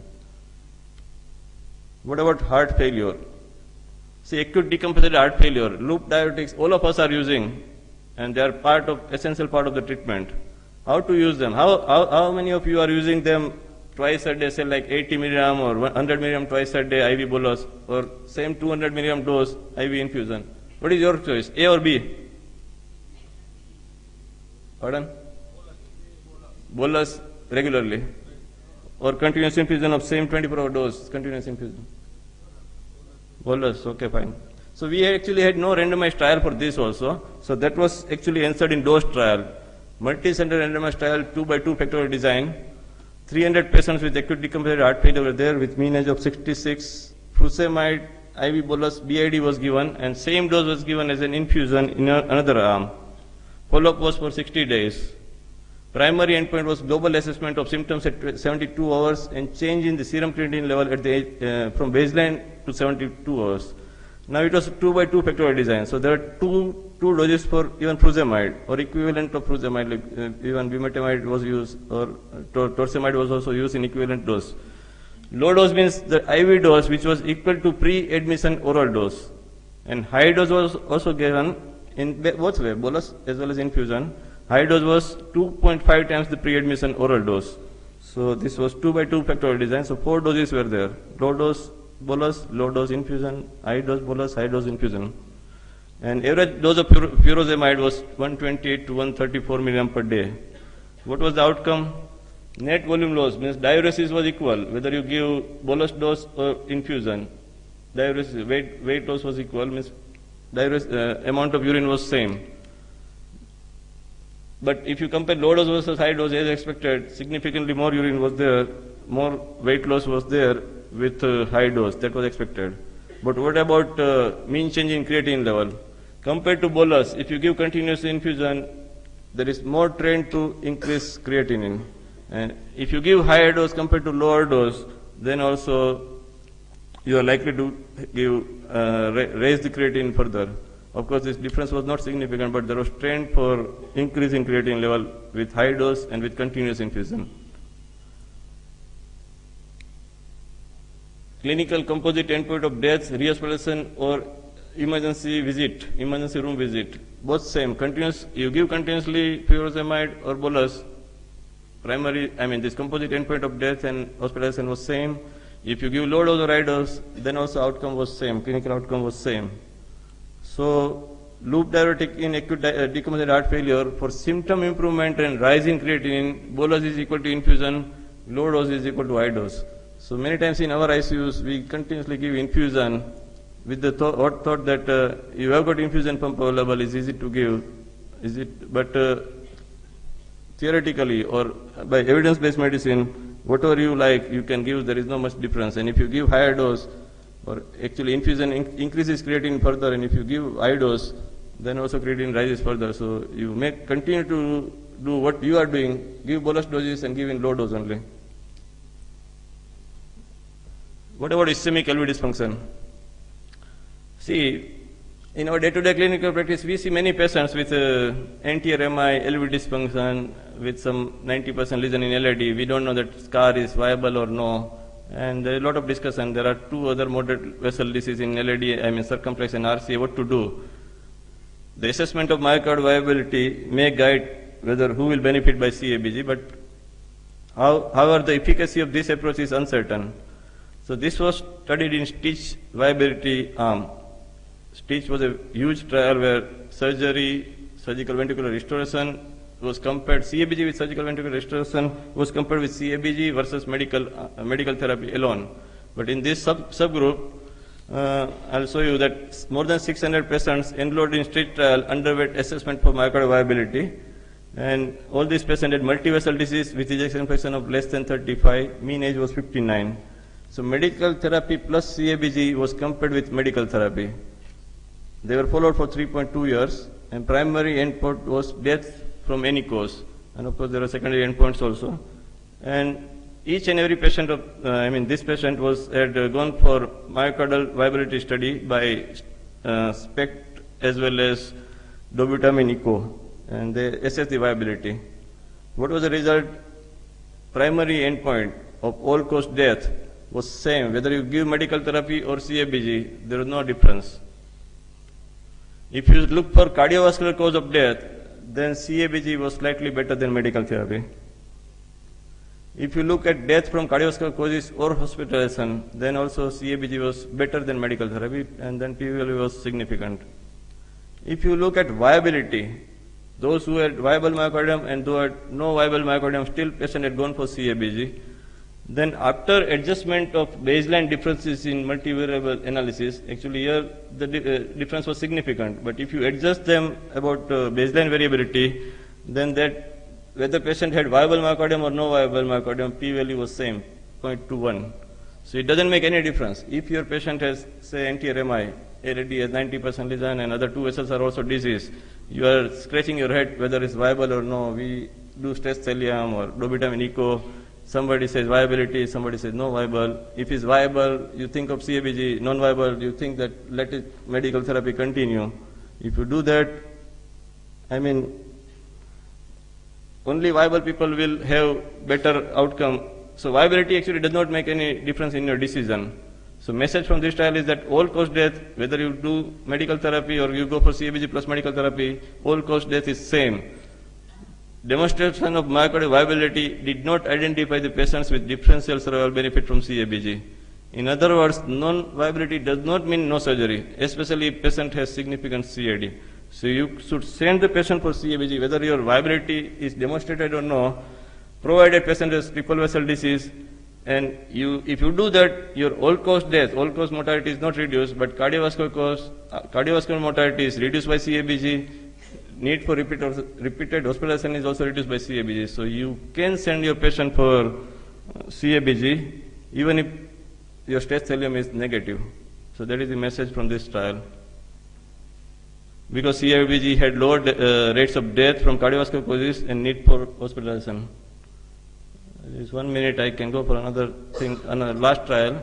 Acute decompensated heart failure, major health problem. We know that nesiretide is a recombinant beta-natriuretic type of peptide, which was approved by FDA in 2001. 10 years ago, it was approved with a very small trial where only relief of dyspnea was demonstrated, and FDA had approved for this molecule in 10 years ago when there was no long-term trial. And for 10 years, it is available in USA, but it never came to India. Intermediately, few papers came with nesiretide that it increased renal toxicity and has some increased trend for mortality also. So people are slightly scared to use even in USA. So large randomized trial was needed, and this was done as an ASCENT-HF trial, multi-center randomized trial. More than 7,000 patients with acute decompensated heart failure were treated with mean age was 67. Nesiretide was given as an infusion, bolus followed by infusion, and this was compared with placebo. Follow-up was for 30 days. Primary co-primary endpoint was change in dyspnea at 6 and 24 hours, and composite of rehospitalization for heart failure or death within 30 days. All standard therapy were given in both the arms, diuretic, morphine, inotropes, and other vasoactive medications like IV nitroglycerin, and everything was given equally in both arms. Just 1 minute more. Median duration of study was around 41 hours. So basically study drug was given for 41 hours. What was the result? Self-assessment change in dyspnea at 6 and 24 hours. Slightly better with nesiretide compared to placebo. P-value was 0.03 here, 0.007 here. So dyspnea was slightly better at 6 hours as well as 24 hours. But other heart clinical outcome, death or rehospitalization for heart failure, no different with nesiretide. Death was also same. Need for rehospitalization was also same. So message from this trial, among patients with acute decompensated heart failure, nesiretide was associated with mild improvement in dyspnea at 6 and 24 hours. Death and repeat hospitalization need were similar. Hypertension actually was more common. There is no increase in renal failure. Overall, nesiretide, although is FDA approved, 10 years back it was approved, there is no benefit, no harm. So it never came to India, and I'm sure it will never come to India. Okay, so what I'm going to do is make this a little bit fun because you've probably had a chance to see some of the carotid data coming out over the years, but we've put this into top 10 points that I thought you should know about the CREST trial, which is the latest data on carotids. I had the privilege last year in January of presenting to the FDA panel in Washington, D.C., all of the data from the CREST trial, which then led to the FDA's subsequent approval of carotid stenting for patients who are at standard surgical risk as opposed to high surgical risk patients, standard surgical risk patients. And so that is now approved in the U.S. unfortunately, in the United States, the reimbursement agency called CMS, Centers for Medicare and Medicaid Services, has not approved reimbursement for patients who are Medicare beneficiaries, and those are patients in the United States who are over age 65, to actually be reimbursed for the procedure. So therefore, the procedure has been limited to private insurance reimbursement in the United States.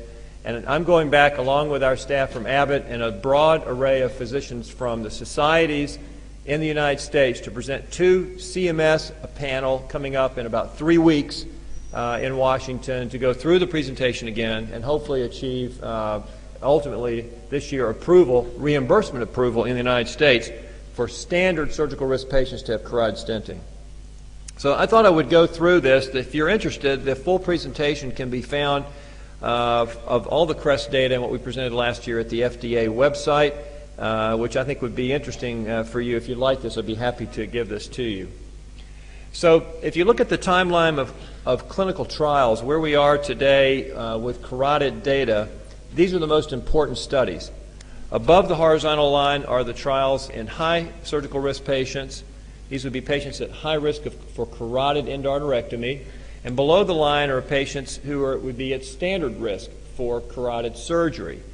And the trials above the line are numerous, large volume of patients, both in randomized trials and also in large prospective registries, showing that patients at high surgical risk can do very well with carotid stenting. And these are trials predominantly in the U.S., but some of them are international.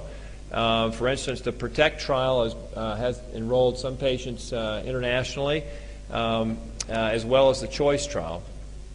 And then below the line are standard surgical risk patient trials, most of which have been in Europe until the CREST trial, which is the largest prospective randomized trial comparing carotid stenting to carotid surgery in the world, with over 2,500 patients, has now been published in the New England Journal of Medicine with the NIH analysis, and we'll be publishing the FDA regulatory analysis that I presented last January in Circulation, coming up here in the first quarter of this year. And then there is a trial ongoing in the United States called ACT 1, which is a randomized trial in asymptomatic patients, so patients who've never had a TIA or a stroke, randomized to either carotid stenting or carotid surgery with a 2-to-1 randomization ratio. And we're going to continue this trial. We want to finish it, even though we may, of course, we already have FDA approval for this indication, because we feel like we need more data. So what's the point number one? We're going to do top 10 points that I think you should know about in terms of carotid stenting versus surgery. And this is, what about the European studies versus the United States in terms of carotid stenting outcomes? Point number one, why is there a difference in the European trials, which seem to show that stenting was inferior to surgery, versus the CREST trial, which is a U.S. trial, which shows non-inferiority? And the reason is, I'll get into this, but let's take a look at the 30-day outcomes to start with. So 30-day death and stroke outcomes for the European trials, EVA 3S, SPACE, ICSS, and then the U.S. trial, which is CREST. And you can see that for EVA 3S, carotid stenting was statistically inferior, with higher death and stroke 30-day rates. For the SPACE trial, it trended to be a little higher, but was not statistically different. ICSS showed a higher rate. And the CREST trial is the only one that has shown non-inferiority. This was in symptomatic patients, 5.4% versus 6.7%.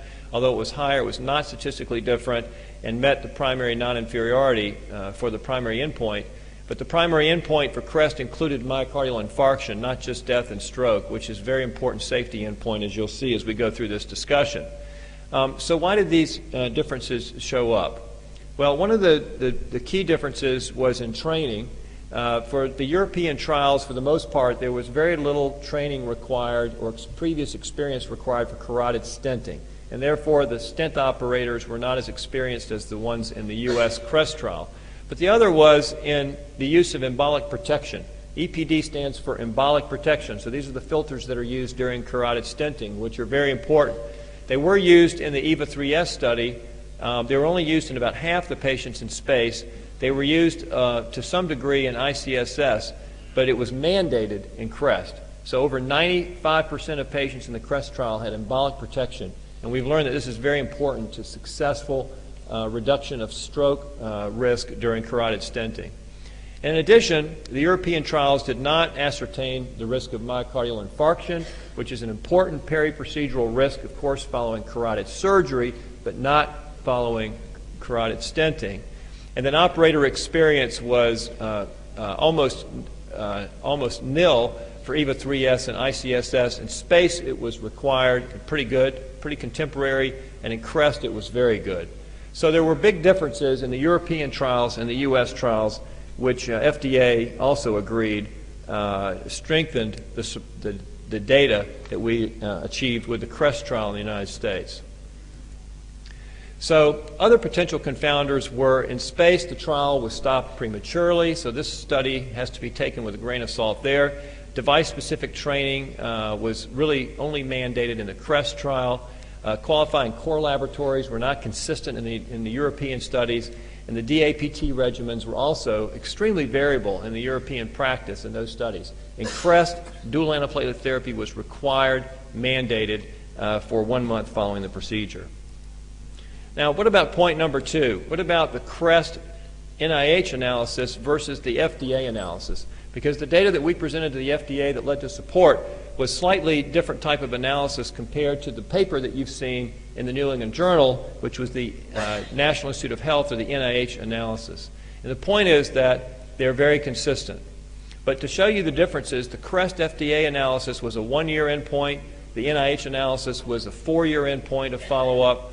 The primary population for the FDA analysis was per protocol, so that means as the patient was treated compared to intention to treat analysis in the NIH.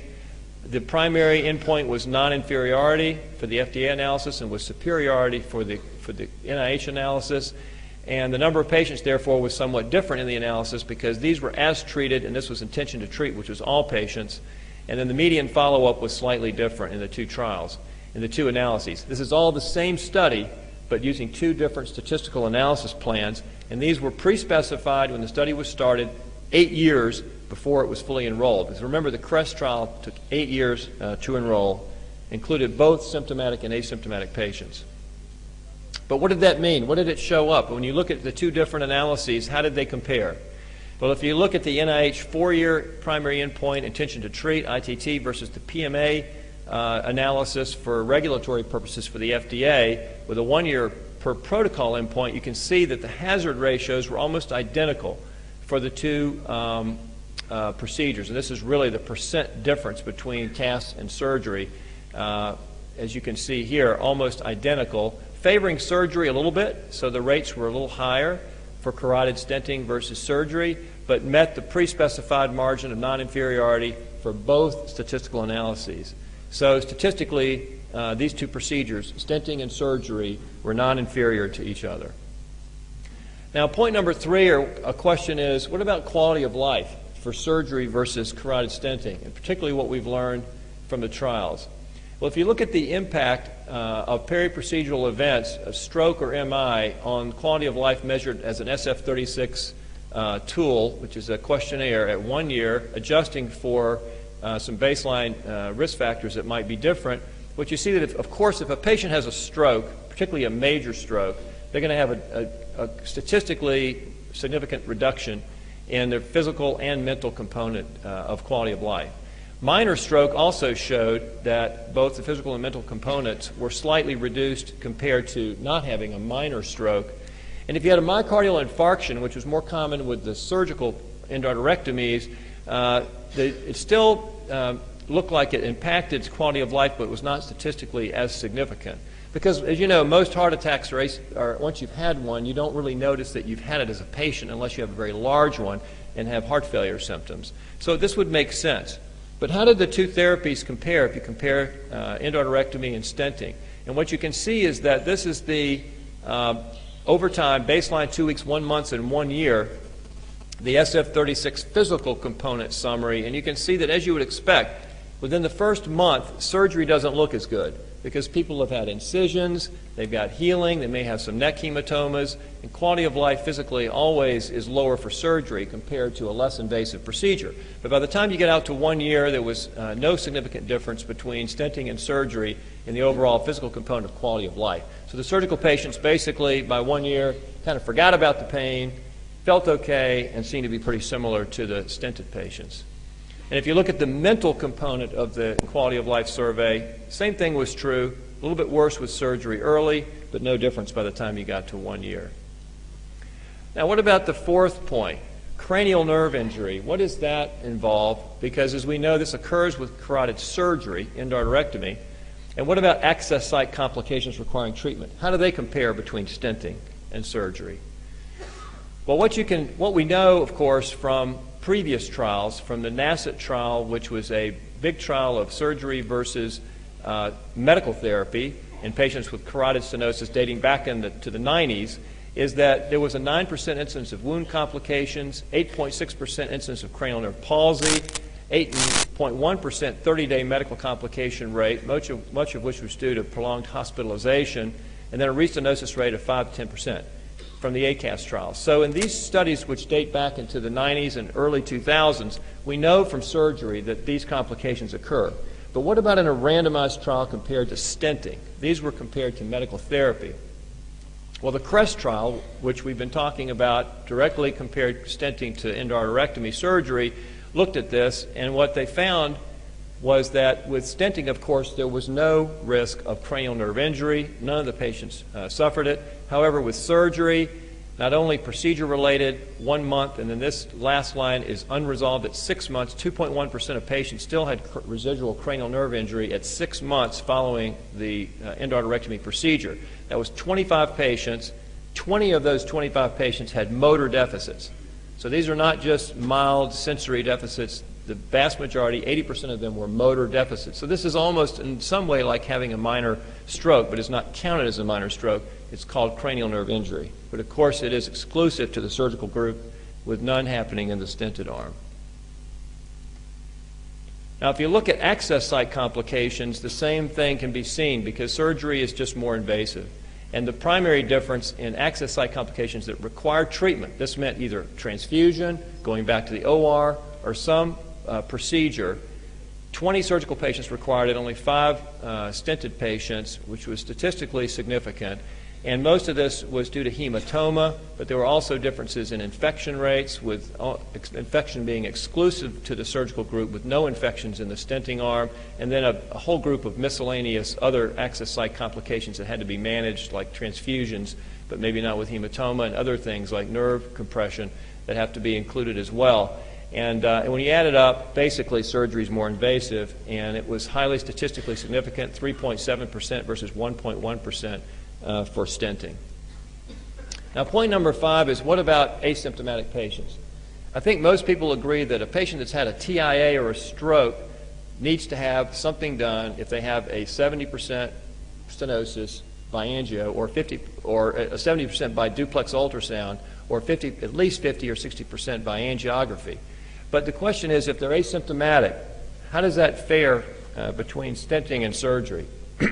And what the CREST trial showed is that whether you had symptoms or not, there was no statistical difference. The confidence intervals overlap for the event rates for both groups of patients. And these are the asymptomatic patients. Remember, this is the primary endpoint, which is death, stroke, and MI.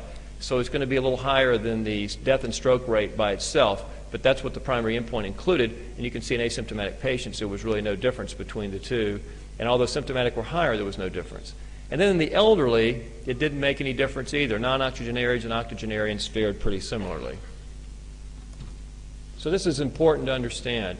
And then if you look at the outcomes for asymptomatic high surgical risk patients, which we have from the large volume of data, not CREST data, but from the post-market large registries, which has never been demonstrated by endarterectomy in this population, because these are high surgical risk patients that are asymptomatic. The event rate, death and stroke rate, is well below the AHA guideline, or well within it, at 2.9%. Death and major stroke of 1.1%, only 0.8% death.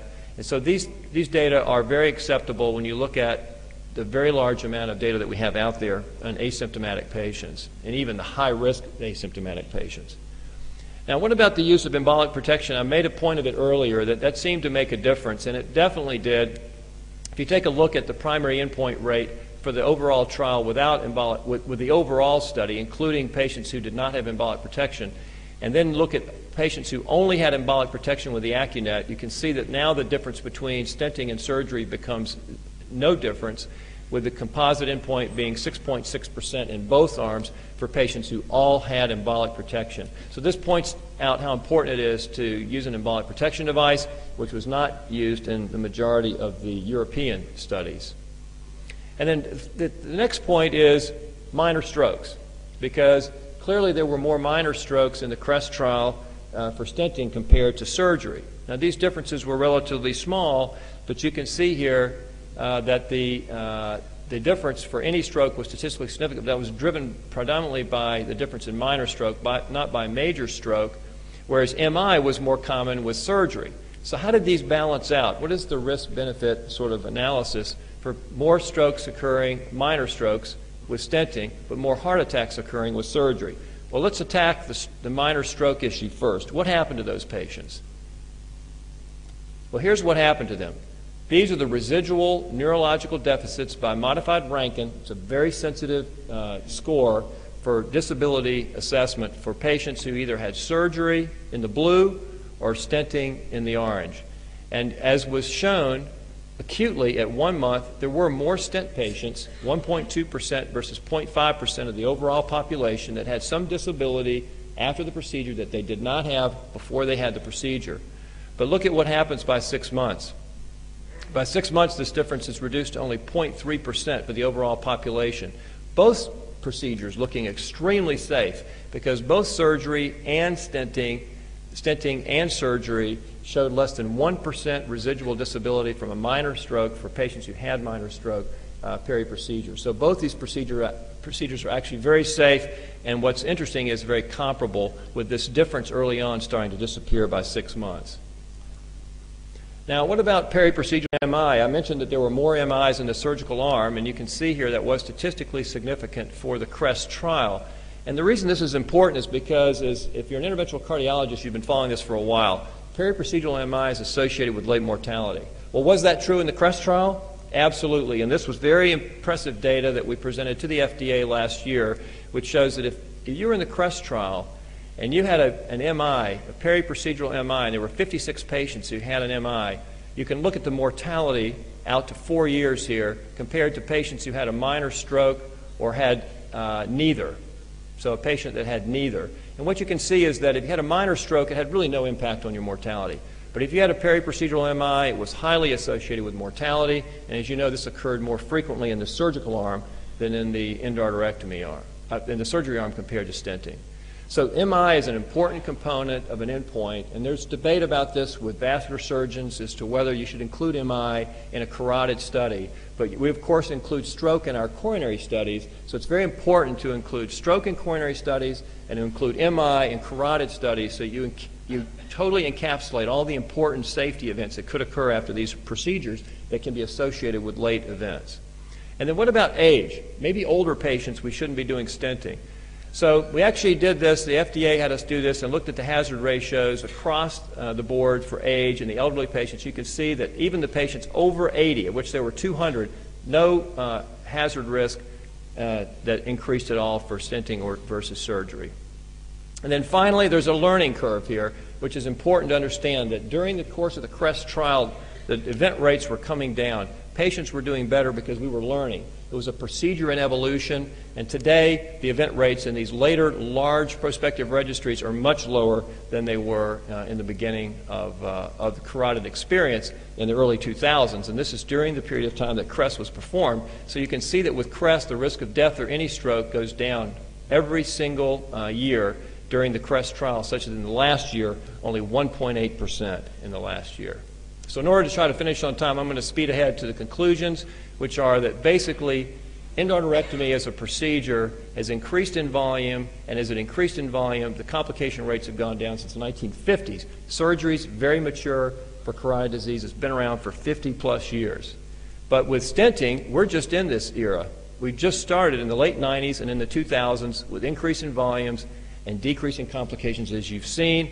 And this is during the time period that the CREST trial and these trials were done. So we feel like, obviously, that the rates are much better today than they were when we started these studies. So in the final reckoning, if you compare surgery to carotid stenting for carotid disease in the properly indicated patients, the death, stroke, and MI risk is identical. The long-term outcomes are identical, but where the differences are is the patient has a higher risk for cranial nerve injury and access site complications if they have an operation. And I'll stop there. Thank you very much.